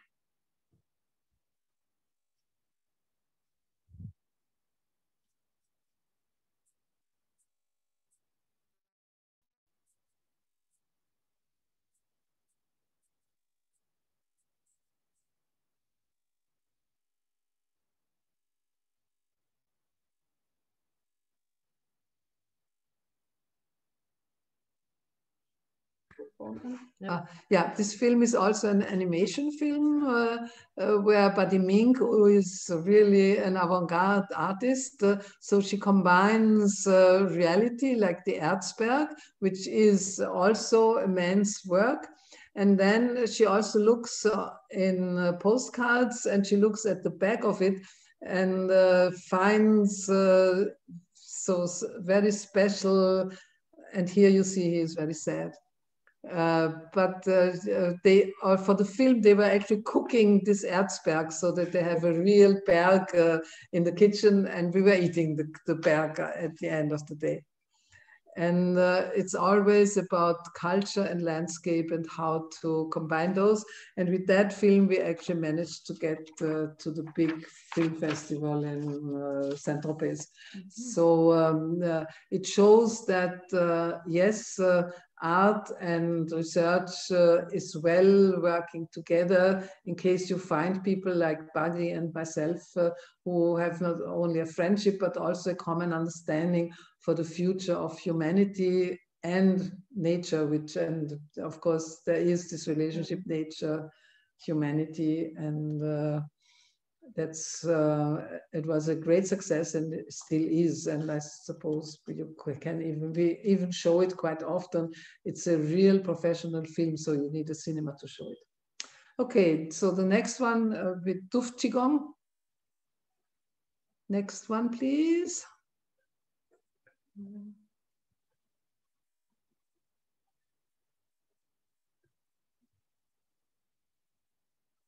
No, we need Duft Qigong. So the next one is the film, yeah, that was Ganael's film. And then, yeah, here. So I'm also referring to Chinese habits, let's say, and also with Taoist approaches. I'm doing that myself. And you can see that in China, they do not hesitate to have also a monk as an example. So it's movements that I do every evening. And it's very good for your qi. As you know, or some of you may know, qi is the life quality in a Chinese context. So it's important for Chinese people and also for myself to do this exercise every day because it really supports the life quality and the life, yeah, the qi. Not translatable. We have one more artist to show. please, let's go to the next one. And the next one is an artist who lives in Vienna. So we are international, yes, but we are also looking somehow to, yes. And this is Irene Lucas. In many projects that Oikodrome is organizing, we have this kind of element where people on the one hand can see new technology. Irene Lucas and her team, they are collecting from the roofs these old solar panels that previously were used for TV, for the TV. And now, as you can see, there are the participants in the project on the middle photo. They put glass on these panels, and with that you can catch the sun energy, and then you can be cooking. And here you see that we did that in a park in Vienna, in Novihof, in Agora, in a big project Agora, where we had several of these elements, and we occupied a whole park. And one of the park, we played a game Urbodrom, where people had a map of town, and they had elements like stones, like schach, where they could put what their wishes on a map. And then they had a discussion among maybe 10 people how to find a common view about how to use the places in a town. Next slide, please.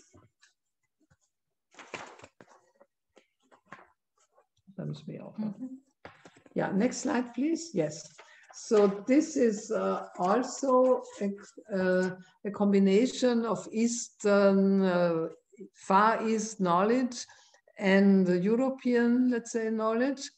And in this, with this project, Oikodrome went to Giurgiu in Romania, because I have also a very big link to Romania, not only to China. And as you can see, you have this endless, this 8, which represents the endless and eternity. But here we had, for instance, students walk in, as you can see on the left photo, you can see that it's people who are going in this 8. And it's somehow endless. You can go on and on and on. But our Taoist coordinator of this game made also a sort of dance out of it. So it's something like dancing, which is also an important human activity. Also, of course, you can think of insects that they are dancing. But for human, it's really a human activity. So he made them have a rhythm. So for instance, only one from each direction. They had different groups, and they had to consider whether they would not get into one another and have a peaceful walking around in this 8.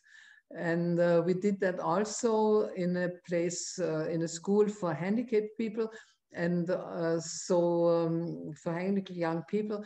And that was an excellent exercise also for them, to let them show themselves and not to be ashamed because they are somehow handicapped. And now we have one more slide, please. Yes, but that is something we prepare for 22. And here we want to do this in Vienna, maybe in Floridsdorf, which is also a place where people from foreign countries are coming. And here we will make a big installation, a pneumatic installation, where 2 people can get in and get in contact, and where they can also discuss how the status quo can be changed, but also how simple it might be in a public space to create a place where people are protected and can look into their own view and share with one person the view outside also. So it's an inside-outside connection. People from outside can see, aha, 2 people are doing something, and the 2 people inside can also look outside. And now it's really the last slide about China. I'm following Professor Weigelin, who is an incredible knowledgeable about cyanology, and she just made also this link, which no one can explain, why the hell 700 and 800 before Christ, there are similar movements in Greece with Aristoteles, and in China with Kungzi and Laozi, and also in China, we can link this idea of Kungzi, Confucius, with nature, because Confucius got his inspiration for his incredibly big philosophical movement because he went walking on Wanderschaft for 13 years through China to have time and leisure to find out his deep thinking. So, last slide. I would like my two partners, Bettina Kolb, with whom I do my research. She's the one who is teaching hermeneutical interpretation of photo interviews, and Beate Schalko, who was very supportive in putting together and also to organize my somewhat chaotic thinking into a PowerPoint. So I'm curious to see what and I thank you for listening. I think we have to thank you for being with us here today. Okay.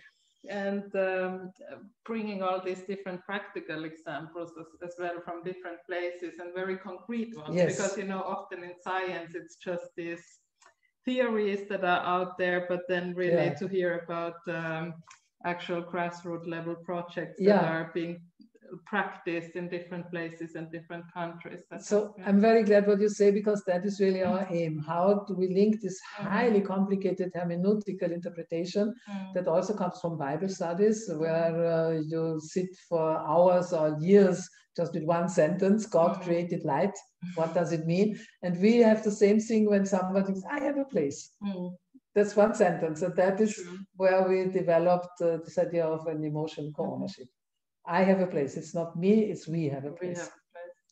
Yeah, so let's see, are here any questions? I think Martin has enabled you all to speak. So if you want to speak or turn on your cameras, the students, you can do it now, or otherwise you can just post the question into the chat. Otherwise, in the meantime, while we are waiting, I wrote down something. And I was thinking, because you talked about this emotional co-ownership of the cities, and then in your experience when you work in these settlements and the cities around the world, what does, or how does a sustainable city look like, or what are like the specific ingredients of it? Yeah, that's the big question. And of course, there's no really sustainable city so far. So we are looking for elements. And on the one hand, sure, every park is somehow maybe oriented towards sustainability. But we have also produced, I showed you this one sketch for Syntopia. That is part of a huge building where maybe 5,000 people could live, and where everything is ecology oriented. And in Kuregem, there is the last abattoir, the last slaughterhouse in the whole of Europe is still in town, which is part of this Kuregem that I described. And they already made and of course that is at quite a big dimension. The slaughterhouse is huge. And the slaughterhouse has a roof that is cultural heritage protected, so they cannot destroy it, and it is also very big. It is the old roof of the slaughterhouse and of the market. But next to that, they already built also a very big building where they already applied that was built 15 years ago. and they applied what then was the best of sustainability-oriented architecture. And in the project now, this partner of ours, Richard Levin, who has done the Westbahnhof, so it's somehow this dimension, like overpowering the whole region of Westbahnhof, not only Westbahnhof, but between the two streets. So the idea was to overbuild all the trail yards, so you would not. It was also practically. It could have been practical, but unfortunately the vice mayor who had given us the task was moved out because he was too innovative. So he went up to Europe and got a very big job in Europe. Okay. So we could not do it. But now we did it for this abattoir side, and there is a video that is 40 minutes long, and we showed it. We showed it to the main architect of the abattoir, who liked it very much. But also the owner. This is a family business for the third generation already. And now next week, this Elke will also look at the video.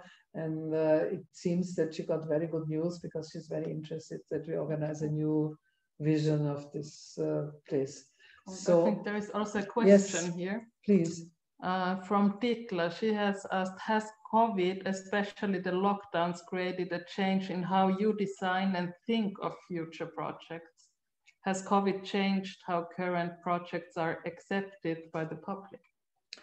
Yeah, that's a very good question, and there's not yet an answer, but I think all this basic idea that you create places where people can meet, that is right now not possible, but the visions of people for the future would certainly go into places where, yes, we can meet. I think everybody has become aware of the fact how sad it is that we are all enclosed. So if we would actually think of if we are not optimistic, if we think that COVID stays, then that would mean that we have to think about, I don't know how to think about places where you could actually move and meet. But the desire for places where you can meet has certainly been growing a lot. And I can see this Daiji, for instance, in Vienna. Now people meet in Burggarten to do Daiji. And these places will probably get a new dimension. And I know that many people are now going to Burggarten, or also in the Garden of Schönbrunn. We can see that they have now, it's somehow the extended apartment now. So we can think about the green places as an extended apartment, and that is something that might become even more desirable into the future, that the green places, of course, we all hope that Corona will not stay, but it was a sign that like Vienna with its many gardens is a place where people know what to do in their free time instead of just sitting alone at home. And it's people who meet without knowing each other. And we can see that there's obviously a lot of, quite a number of people are already doing Tai Chi. And I myself, but we cannot do it in the studio. So we now go to green places and do it there. And that gives a very strange kind of intimacy and non-intimacy at the same time. Are people stopping and watching? Or Yeah. They come and ask, what is it? And things like that. Yes. So it's like re-owning the public space. Re-owning the public space, exactly. There's a movement of re-owning the public space. Yes. That's good. Can see that time is running, and Martin, yes, I think I'll give over to you. Yeah, I also very much like your talk. Thank you very much. You have seen that I had somehow technical problems. It took me like forever to move from one slide to another. And I think you were all 5 seconds back. I don't know. I'm sorry for this technical inconveniences. I also have a very short question. You mentioned this one architectural design where like urban farming, kitchen, restaurants are combined. Is this already, is this still in a planning stage, or is this already implemented at several places? No, it's not implemented, unfortunately, but I have the wooden model for it. And now, unfortunately, as you know, it's IKEA who is building a big part, not very big, much smaller than what we would have planned. So it would still be possible to do it, but because it's still an empty place. So the value of the rail yard is zero. And that is why it might still, if we find someone in the city government or someone who is promoting this idea, then it's still possible. You cannot do it on a very valuable ground, that's obvious. So the one idea from the abattoir in Kuregem in Brussels, it's also a not very valuable place because you're not allowed to build high-rise and things like that. So there is some practicability, maybe. And maybe this is why the abattoir owners are now so interested to see the video that is nearly ready. And next week they will see it. So, but you certainly need, on the one hand, an owner of a space, and it must be a big space if you want to do a big thing. But you also need to find someone who dares going into such a huge, who has the experience to be a builder. So it's also the builder that is necessary. So in case some of my listeners know a big builder who would be able to undertake something like that, we are very happy. So we have a lot to show. From next week on, we can really show a lot. And it would be something, not a paradise, but it would be a place where a lot of our ecology, economy, and sustainability ideas might find a place big enough to take attention from many people, not just one house. That would be the idea of it. And of course, you also need a lot of people who live there and to think with you. So we would also have to develop participatory co-design methodologies, which I'm not so sure whether they exist. I mean, I know a lot of co-design projects in Vienna too, and some of my friends are living in them, especially in the second district. But for such a big project, one would need also a methodology to have the co-design done. So it's in two directions that one would have to develop ideas and base it on what people know already.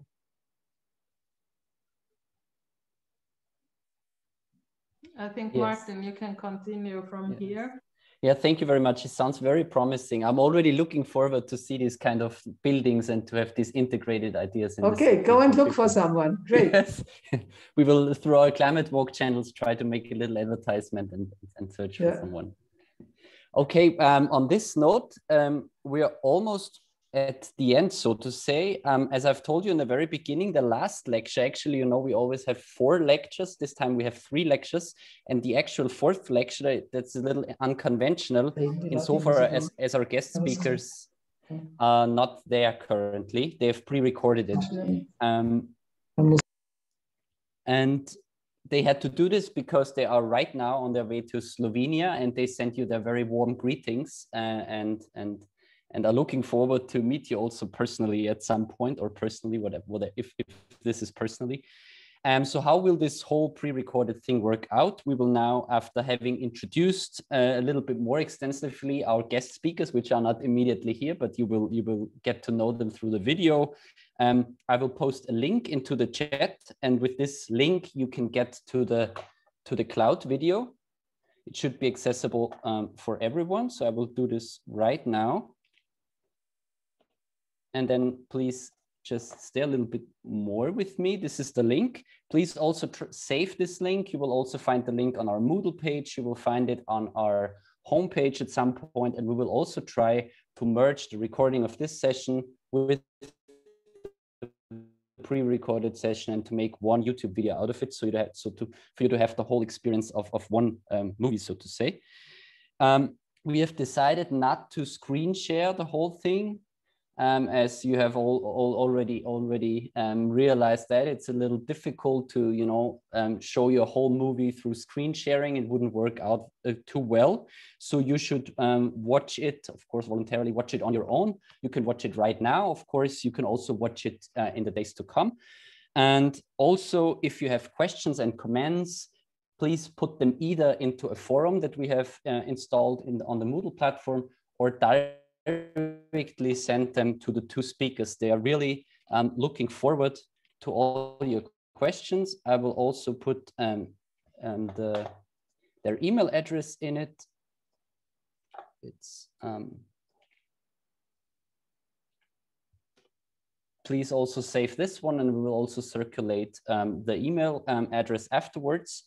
And on that note, I will basically introduce our two speakers. What I have done so far is that I have chosen a little picture. I will share this actually.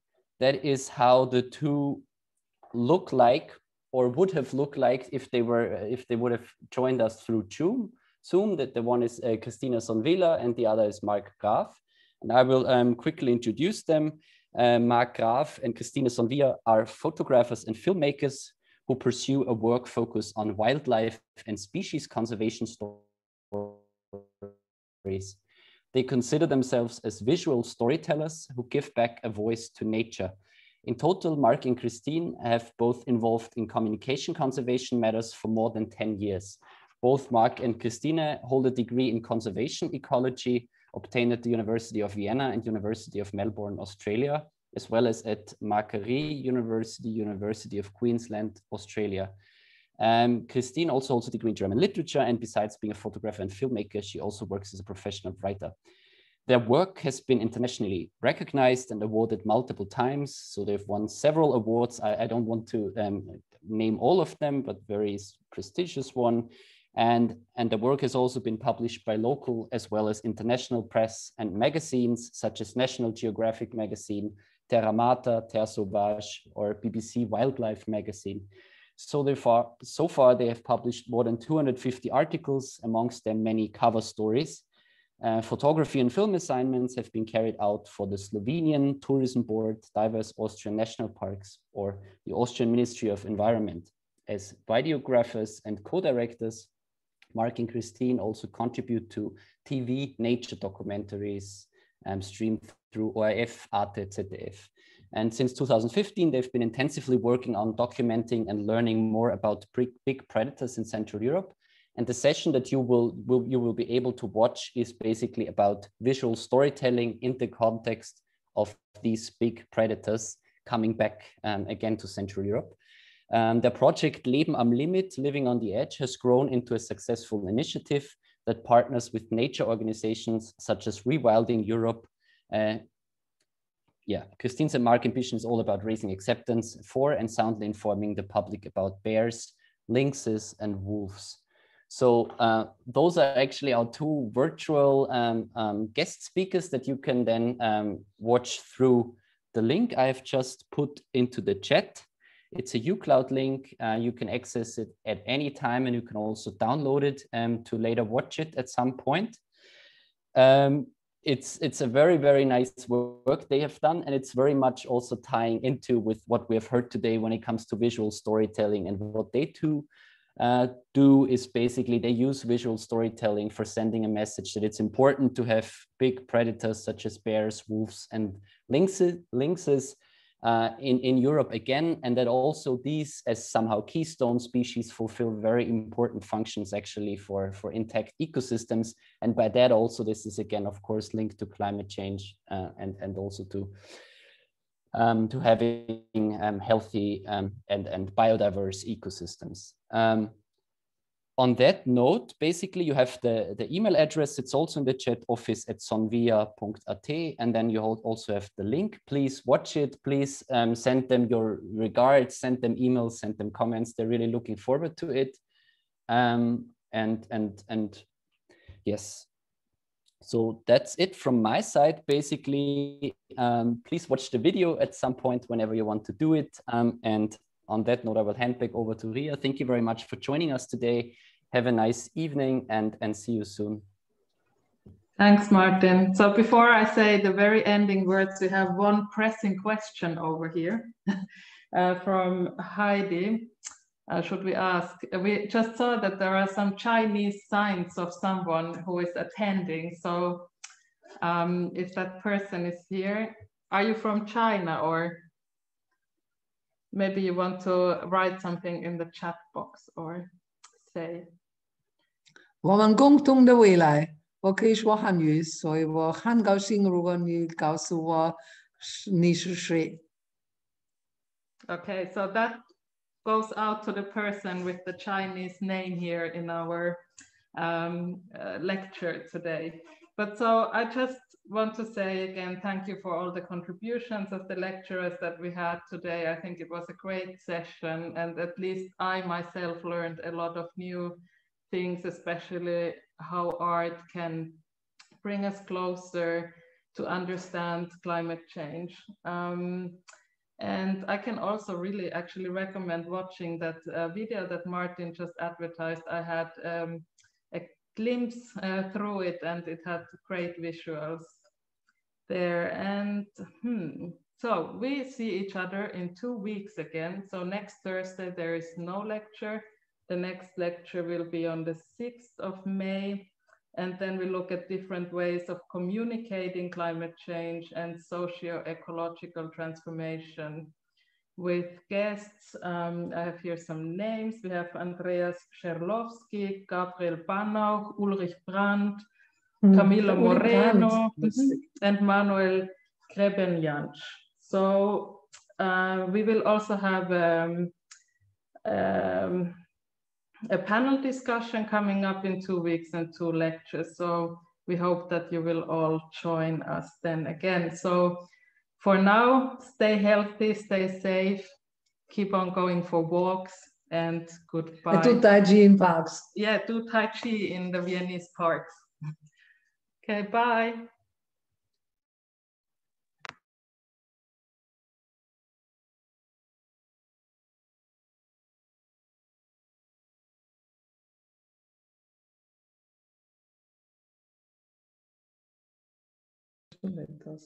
Der ist auch schon da. Wer ist das? Der Martin? Das ist der Martin, genau. Wer ist das? Das ist der Martin, der jetzt gemeint